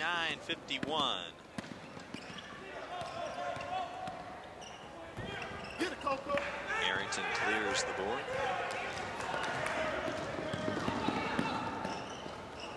Well, the three would do a lot of good right now. Marshnick retains possession. Shot clock still running down to 20. This is Simmons out to Marshnick. Going to reset now. There's just not a lot of scoring punch. Gibson making his way back to the bench. Arrington trying to air it out for a three. Goes down inside. Challenge Bowles. Silly decision, but works it again. Bowles got the block right back in Arrington's hands. He went up for the layup. Bowles wasn't expecting it. Got a lot of second bounce in Arrington's legs. Bowles couldn't get back up that quickly. Misses, and now over the back. Watkins. 4 fouls. Holding ground down underneath.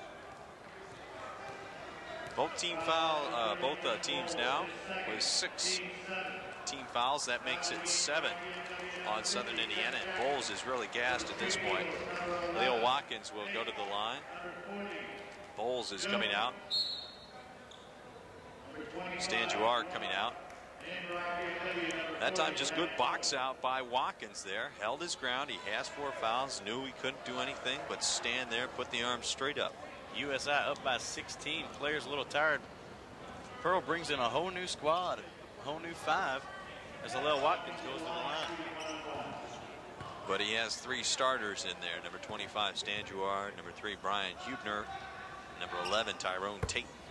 Watkins hits the first. He has 4 points in the second half, 8 overall.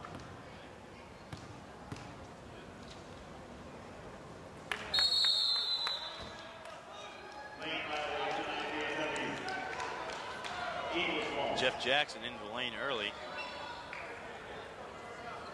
Takes the free throw away from Watkins.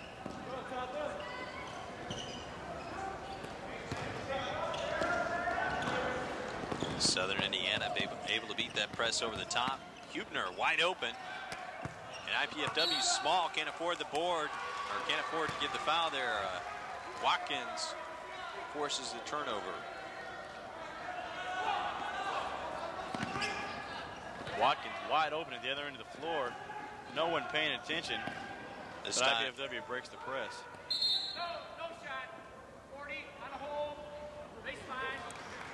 Watkins holding his breath there. Todd Jones picks up the foul, his 3rd. Watkins back on the free throw line, 8th team foul. Good time for Land Bullard to look for his shot out behind 3-point land. That time they were setting up an ISO for him, leaving the one side of the court wide open for him to operate.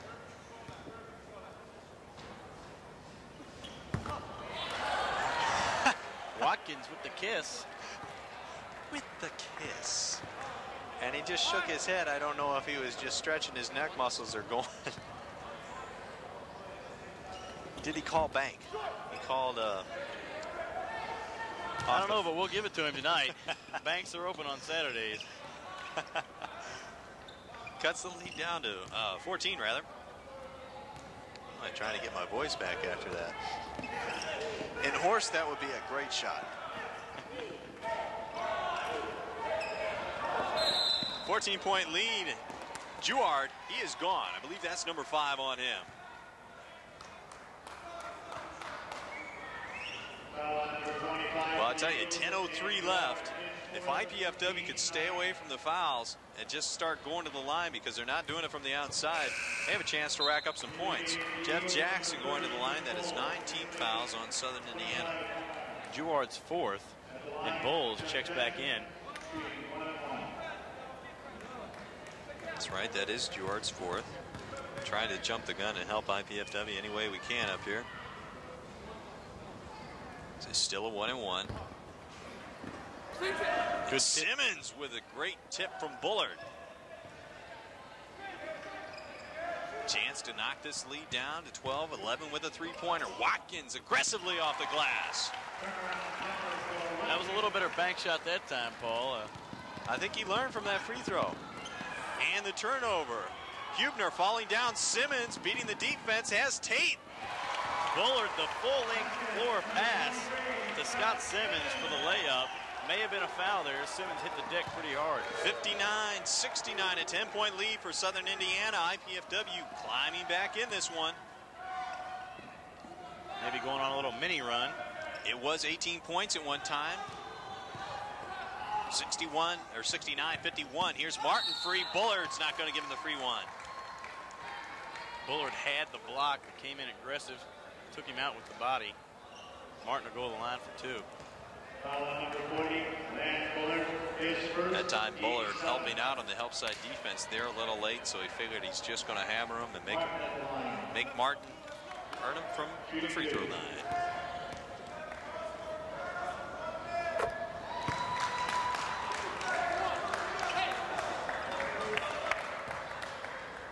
Here you get another look at that. Fonestock jumping out on the man, beaten badly. Forces Bullard there to cover. Craig Martin, 75% free throw shooter, gets them both. 71-59, 12-point lead. IPFW showing some signs of life here. Here's Simmons into Watkins, fouled by Bowles. And boy, Watkins wants to go at him. He's not impressed with the resume, I guess, of Mr. Bowles. The referee taking Watkins aside, telling him, keep that exuberance in check, young man. Watkins went up strong. I guess Bowles tried to intimidate, got the foul. Watkins gave him a little lip for it. Well, anything you can do to take the man off his game. Bowles only has 5 in the second half, 13 in the first half. Watkins will have 2 from here on out. IPFW, when they go to the line, will have 2 foul shots unless they're fouled on a 3-point attempt. Watkins with 12.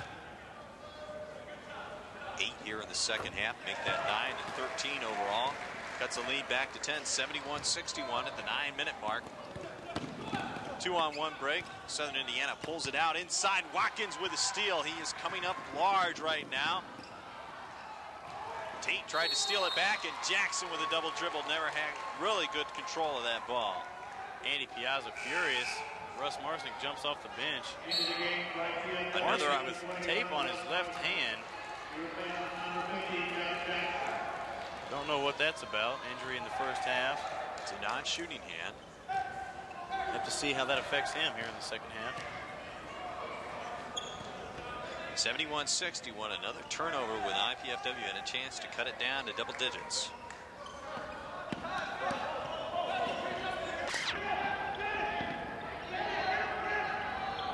This is Tate now. Looking to go one-on-one, didn't get the screen. Martin open for 3. Bullard trying to cover. Bricking heavily. Simmons out of there with the board. Chance now. Watkins wide open. Yes! Got it. No dribbles. Watkins. No dribbles from about the free throw line. Smart play by Watkins. Looked like he was going to put it on the floor and go in for the jam, but he was wide open. Had the dunk. I think he did the right thing by just taking the easy layup. And you know they still give 2 for a layup and 2 for a dunk. Smart play by Watkins. 14 for him, 10 in the second half, 71-63, 7:48 to go. Watkins coming up big here in the second half. Shane Gibson been on the bench for quite a while. 5 on the shot clock, and Fonestock bails out Bowles with a hack on the wrist. His third. Andy Piazza can't be happy with that foul with 5 on the shot clock. That'll make the hair fall out. Andy Piazza doesn't want that. You said that, Eric? Eric Agnew. On top of the subtle nuances of the game. 71-63, the count. Bowles on the line for 2 shots. And as we mentioned, Shane Gibson, he checks right back in the game for Fonestock. Into the game for the Eagles, number 42. Shane Gibson with 15. Sure, go to the line. Sure, this is just going to be a quick blow for Fonestock. They need his punch from the outside. And Bowles missing. The line has another. Well, it was 18 at one point, 69-51. IPFW on a 12-2 run. gets the second. 19 for Chris Bowles. 72-63. 7.5 to go. Shane Gibson in the lineup. That's Gibson now over to Marcinek. Man-to-man, both teams.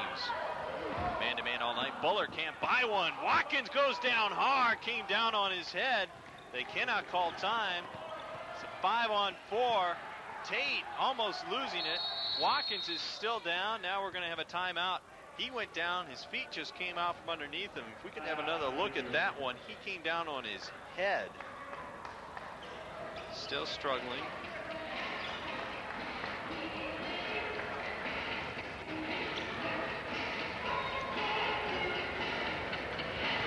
As soon as Watkins hit the floor, he was in pain. Mike Gale, the trainer. Get down the floor. Gale helps him up. I believe he looks okay. Fonstock will check in for him. Piazza not showing much concern for Watkins as he walks off the floor. He's going to let Mike Gale take care of his business there, the trailer for IPFW. Here's another look at that replay and see if we can pick it up here. Watkins. Just off balance there, trying for the tip. Went over the shoulder of Bowles, a long tip attempt. Legs came out from under and hit the floor hard. Tate, the shot off the side of the back. That should be a turnover, should it not? 72-63. We're back to action. This is Fonstock. Simmons thinks better of a three. Bullard's going to load it up instead. He hasn't hit all night.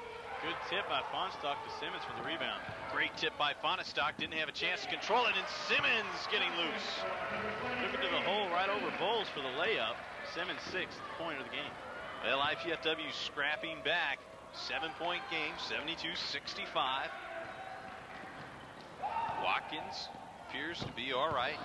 The alley-oop pass hit the rim. The check back in, and a foul called underneath. Who are they going to put that one on? Marcinek? I believe it will be on Marcinek in the reach-in.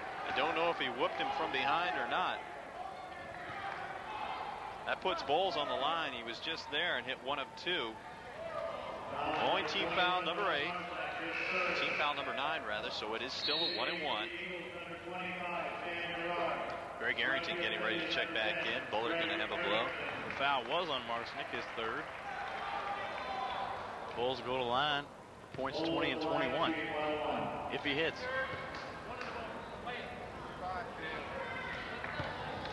Just a note here, Paul. If you'll notice, the Seattle scout over there with his jacket on, ready to go home. Not too impressed with Bowles, I believe. Going back to the warm climes of Seattle, Washington.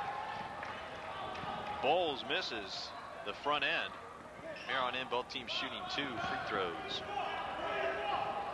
Just over 6 minutes to go. A 7-point lead for Southern Indiana.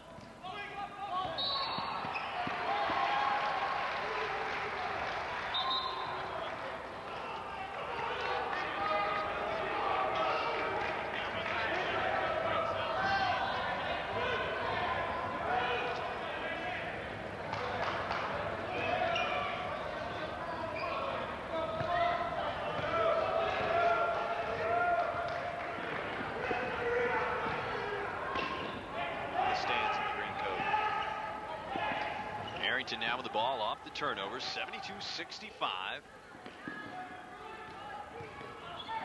Simmons with a kick out. Marcinek, 3, yes! Big three-pointer for Russ Marcinek, cuts the lead to 4. Lead down from 18, I believe, Paul. Now a 4-point advantage for USI. Well, USI putting it in the deep freeze maybe too soon. Right back. Ebner with a drive for 2.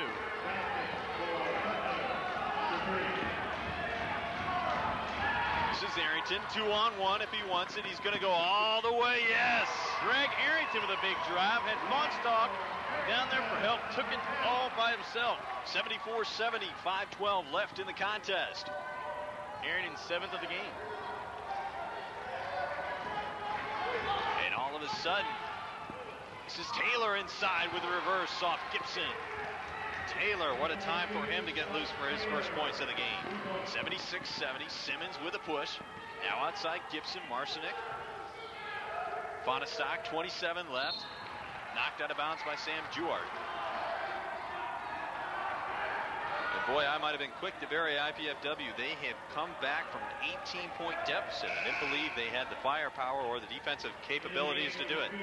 Yep, there he is, the Seattle Supersonics scout here. And guess what? He's got the book back out. He does have the book back out. Maybe making some final notes. I don't know. Simmons is playing pretty good. Maybe Gibson. Don't know what he thinks of Bowles, though. He was here to see Carlos Skinner on a 5-point outing. Bowles with 19 now, a little better. Carlos Skinner of Kentucky Wesleyan did not impress. Back to the game at hand now. 8 on the clock. Arrington's got to do something with it. Goes inside. Great lob pass. Gibson. Good no pass foul to call. Gibson. He hit the deck after the shot. No foul. And it gives them an advantage on the way. Taylor with a dunk. Wipe it off. Steps called for Taylor. Nice dunk. Pretty look. Got the travel called. Boy, Bruce Pearl is off yelling at the officials. He's hot, I believe. Taylor, nice move to the hole. 76-72, IPFW down by 4. Let's get back to live action. Arrington knocked. He will go to the line. 2 free throws. And all of a sudden, Southern Indiana, this is not the way to stay on top of a conference. 18-point lead. Foul on Girouard, his 5th, Paul. Leading scorer. He has not done anything in the second half. Bring him up for 10 points total, 2 in the second half. He turned his right ankle early on and has been ineffective in the second half. Paul, the prediction by his brother before the game, 25. Girouard with 10. Well, if they don't need, I'm sure Stan would say, if they don't need my 25, as long as we win the game, that's all right. Chris Bowles has picked it up. There's a shot of Andy Piazza. Boy, he rallying his team around him, took a timeout. It was 67-51 when he took the timeout. IPFW has since gone on a 21-9 run, and it could be as much as a 23-9 run. Free throws critical down the stretch. Greg Arrington out of East Chicago, played junior college in Nebraska. And Arrington coming into tonight's contest, 53%. We saw him miss a few earlier on in the first half. Misses the one there. It's a 3-point game, 76-73. 4 minutes to go. And this could be a wire job right now. Southern Indiana put it in the deep freeze a little too early. Started playing the clock instead of IPFW. This is Tate now with the ball. He can create off the bounce all by himself. Going one-on-one with Arrington. Clear out for Tate. Gibson went for the block. Simmons back quickly, beats the defense. No foul called, layup good. Simmons with a pretty layup. His 8th point of the game. Getting into the scoring a little bit. Boy, Simmons bloodied his knee that time. That's the second time he's gone in, giving up body for the layup. Yeah, if the ref spot that knee, that blood on his knee, let's come out of the game, Paul, and get that fixed. 78-75, 10 on the clock, 3 in the big clock. Bowles down inside. Count it. The costly foul block called on Arrington as Bowles. It's an old-fashioned 3-point play. He's had many of those tonight as he gets his 21st point. Arrington trying to recover that time. The lob inside to Bowles. Weak side defense did not get there quickly enough. And Bowles now a chance for a 3-point play. Scott Simmons taking a rest right now. Lan Bullard in to shoot some threes. Bowles with a critical free throw. 81-75, 6-point lead. Bowles with 22. 22, about a little more than his average, about to be expected. Bullard now floating around outside, looking for the 3. This is Gibson outside the arc. Looking inside, found a stock not open. 15 on the clock. 2:45 on the big one. This is Bullard, thinks about it. Marcinick now penetrating, dishes off. Tried to have Gibson, but in the passing lane. Scott Taylor.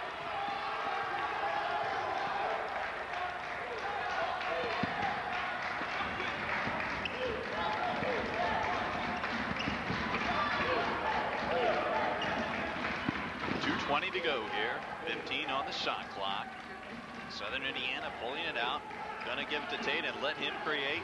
10 on the clock. He's starting to go here. Bruce Pearl, Southern Indiana coach, telling him to let it fly. Big board loose inside, tied up Bowles.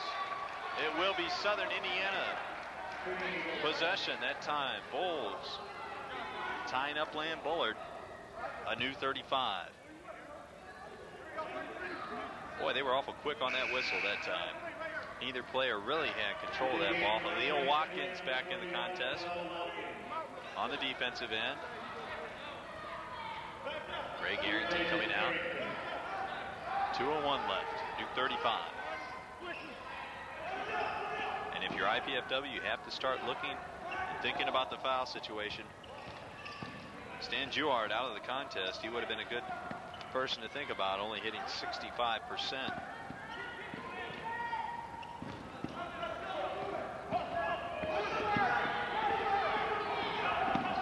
Everybody else pretty much on the floor right now, over 70% for Southern Indiana. Tate now with 6, spinning off Bullard. Bullard airborne. Tate uses him with a double clutch. What a big basket. 3 left on the clock, and Tate double clutches and banks it home. Bullard not quite quick enough to hang with Tate. Picked it up well. If you look at the replay.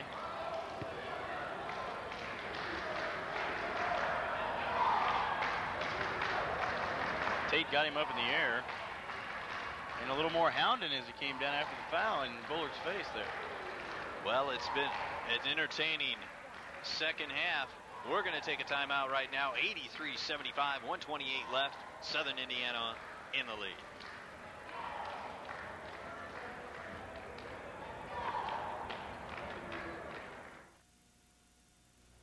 Team spirit is alive and well at IPFW. That's because IPFW has established itself as an athletic power, not only regionally, but nationally. With 11 major sports, IPFW offers talented student athletes great opportunities. Success and support of IPFW athletics comes solely from the fans, students, faculty, alumni, and the prestigious Royal Dons Club. The Royal Dons Athletic Club has over 500 members who financially support IPFW athletics, enabling the university to provide scholarships to deserving athletes. Members will receive one or all of the following: season passes to all sporting events, special seating, hospitality room, plus Royal Dons apparel and gifts. In May of '94, IPFW will host the men's collegiate Final Four volleyball championships. Royal Dons will be first in line to purchase preferred seating. Be a part of the winning tradition. Join the Royal Dons Club. We need your support. Call IPFW Athletics. Get into the team spirit. Back to live action. Tate hit the free throw there. Increase the lead back up to 9, 84-75. This is Marcinek, has to go for the 3, misses. Martin pulls down the board, 1:15 left. This is Tate now with the ball in the spin move. Marcinek on the foul. And Piazza looking for the double team there at half court. What an effort tonight by IPFW. They come in at 5-7. I'm sure Coach Piazza would say this team is not an underdog, but he knew he had a couple big ones at home this week. Beat Kentucky Wesleyan, previously ranked number 4 in Division II. Southern Indiana coming in at number 14. Down 18, a tough comeback. I think they cut it to 3. Cut it to 3 on a couple occasions. One time, Bulls started to take over. Now Tate getting 3-point plays and now some free throws.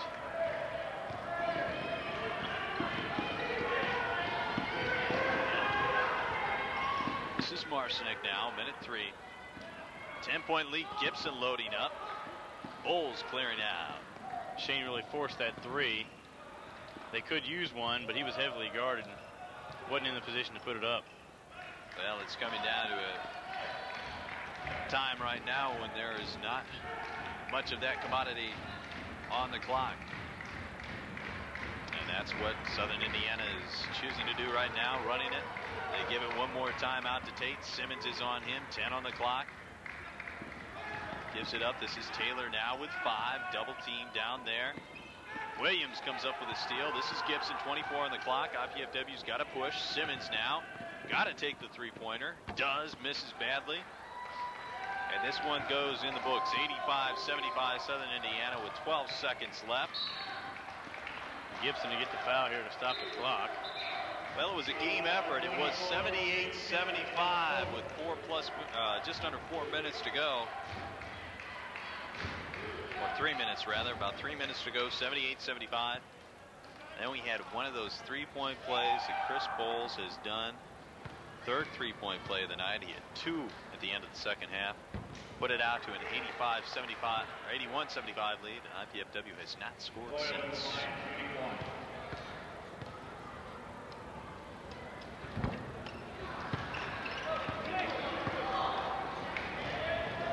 Neil Coyle misses both. Just the countdown to finish it up. Marshnick 4-3 misses.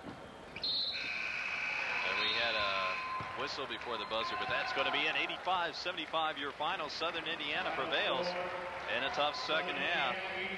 They moved to 6-0 in the conference and 11-1 on the year. IPFW falls to 5-8 and 2-3 in the Great Lakes Valley Conference. A game comeback by the Mastodons, but just couldn't get over the hump. Made a run in the second half. Khalil Watkins came to life. Shane Gibson, a couple more baskets. Scott Simmons.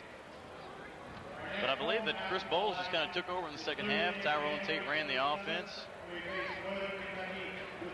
Both players got some three-point plays. Crucial times in the game. Bowles finishes with 22. I'm sure he was the leading rebounder, and that hurt IPFW as they got out-rebounded, especially on the defensive glass. Game effort tonight by IPFW, and perhaps in the second half, typified by no one more than Khalil Watkins. He's going to be our dandy-don player of the game. We'll get a chance to talk with Khalil. He had 11 second-half points, 15 overall, really turned it on and went one-on-one on Bowles. His intensity got IPFW fired up, brought him back a little bit, Eric. We're going to take a timeout right now. Eric or I are going to slip down the floor, have a chat with Khalil. Be right back after these messages. Your final, 85-75, Southern Indiana, your winner tonight.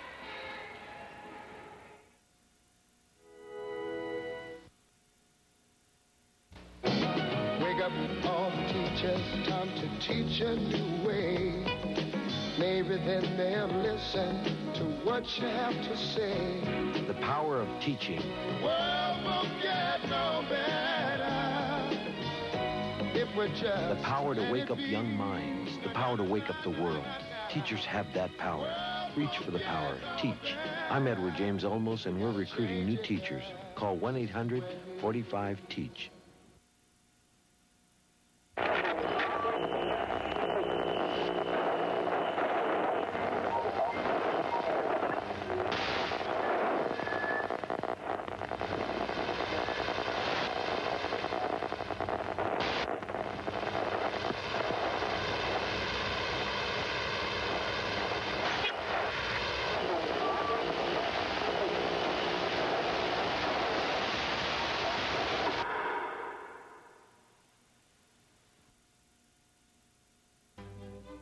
Color, space, line, form. These basic elements have been used by painters, sculptors, and architects to create artworks of timeless beauty and value. The Art of the Western World television course examines many of mankind's most enduring achievements and provides you with the key to the language of art.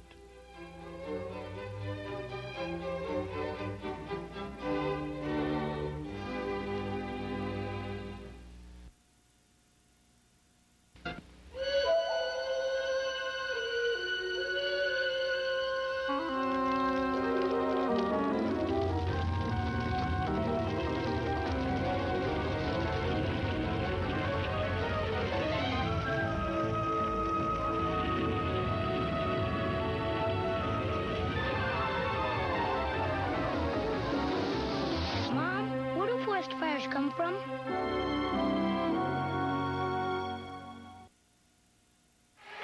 Welcome back to the Hilliard Gates Sports Center. The post-game show putting a wrap on this one. In the books, 85 for Southern Indiana. IPFW 75, a tough win. 10-point loss for IPFW. Not really indicative of how well they played down the stretch in the second half. But we at IPFW are pleased to be able to bring you cablecasts of NCAA athletic competition. We hope you've enjoyed the show and the excitement of intercollegiate sports from IPFW. To provide such programs, we need your support. With the help of many volunteers, we are able to produce these programs at a relatively low cost. Your contribution will help defray the production costs not covered by the Channel 6 budget. The College Cable Access Center invites you to invest in quality college programming by sending your contribution to Channel 6 at IPFW, 2101 Coliseum Boulevard East, Fort Wayne, Indiana, 46805, and whatever you feel like giving, it will be much appreciated. Well, let's go down the floor and check in with Eric Agnew. He is standing by with Dandy Don player of the game, Halil Watkins. Go ahead, Eric, take it away. Eric Agnew here with our Dandy Don player of the game, Halil Watkins. Halil, tough loss tonight. Got down 18 in the second half. Brought it back to 3. What do you think the key was to that little run in the second half? Well, the guys had, at the second half, the guys, they got on me in the team room, and they were telling me I had to really step up. And they've been stressing that for the last 2 games. And today, I've really felt real comfortable about playing. We just couldn't knock down our jump shots out on the perimeter and everything today. But I think this game today is going to help me elevate my game in the future and stuff. Yeah, you went a little one-on-one there second half with Chris Bowles, 6'10", a little bigger. He kind of took over the second half, ended up with 22. What was the experience like? Well, you know, I played against some of the Chicago greatest players, Marcus Liberty, Nick Anderson. And, you know, I'm not going to down him, man. He's a good player. But I like the challenge. I love the challenge. You know, that's it. Shane Gibson stepped up a little bit tonight at 15. Last couple games, Land Bullard and Scott Simmons been the man. What do you think the key was to tonight's loss? Well, they was rushing the shots a little bit. I think Land and Serge, they took it amongst themselves where they took too many, was rushing a lot of shots on all sides, and they wasn't getting, you know, they got upset with themselves where they wasn't comfortable enough, where they got in the groove and they felt like shooting the ball. All right, thanks a lot. Halil Watkins, our Dandy Don player of the game, 15 points tonight. Tough loss to USI, 85-75. I'm Eric Agnew, going to send it back up to Paul for the closing comments. Thank you very much, Eric. Halil Watkins, player of the game. He had 15 points. Shane Gibson had 17 for IPFW in a losing effort. The key stats that stand out, Southern Indiana 53% from the floor, IPFW just 42. Couldn't take advantage of 25 Southern Indiana turnovers. That was the difference. 53% from the floor for Southern Indiana, 85-75.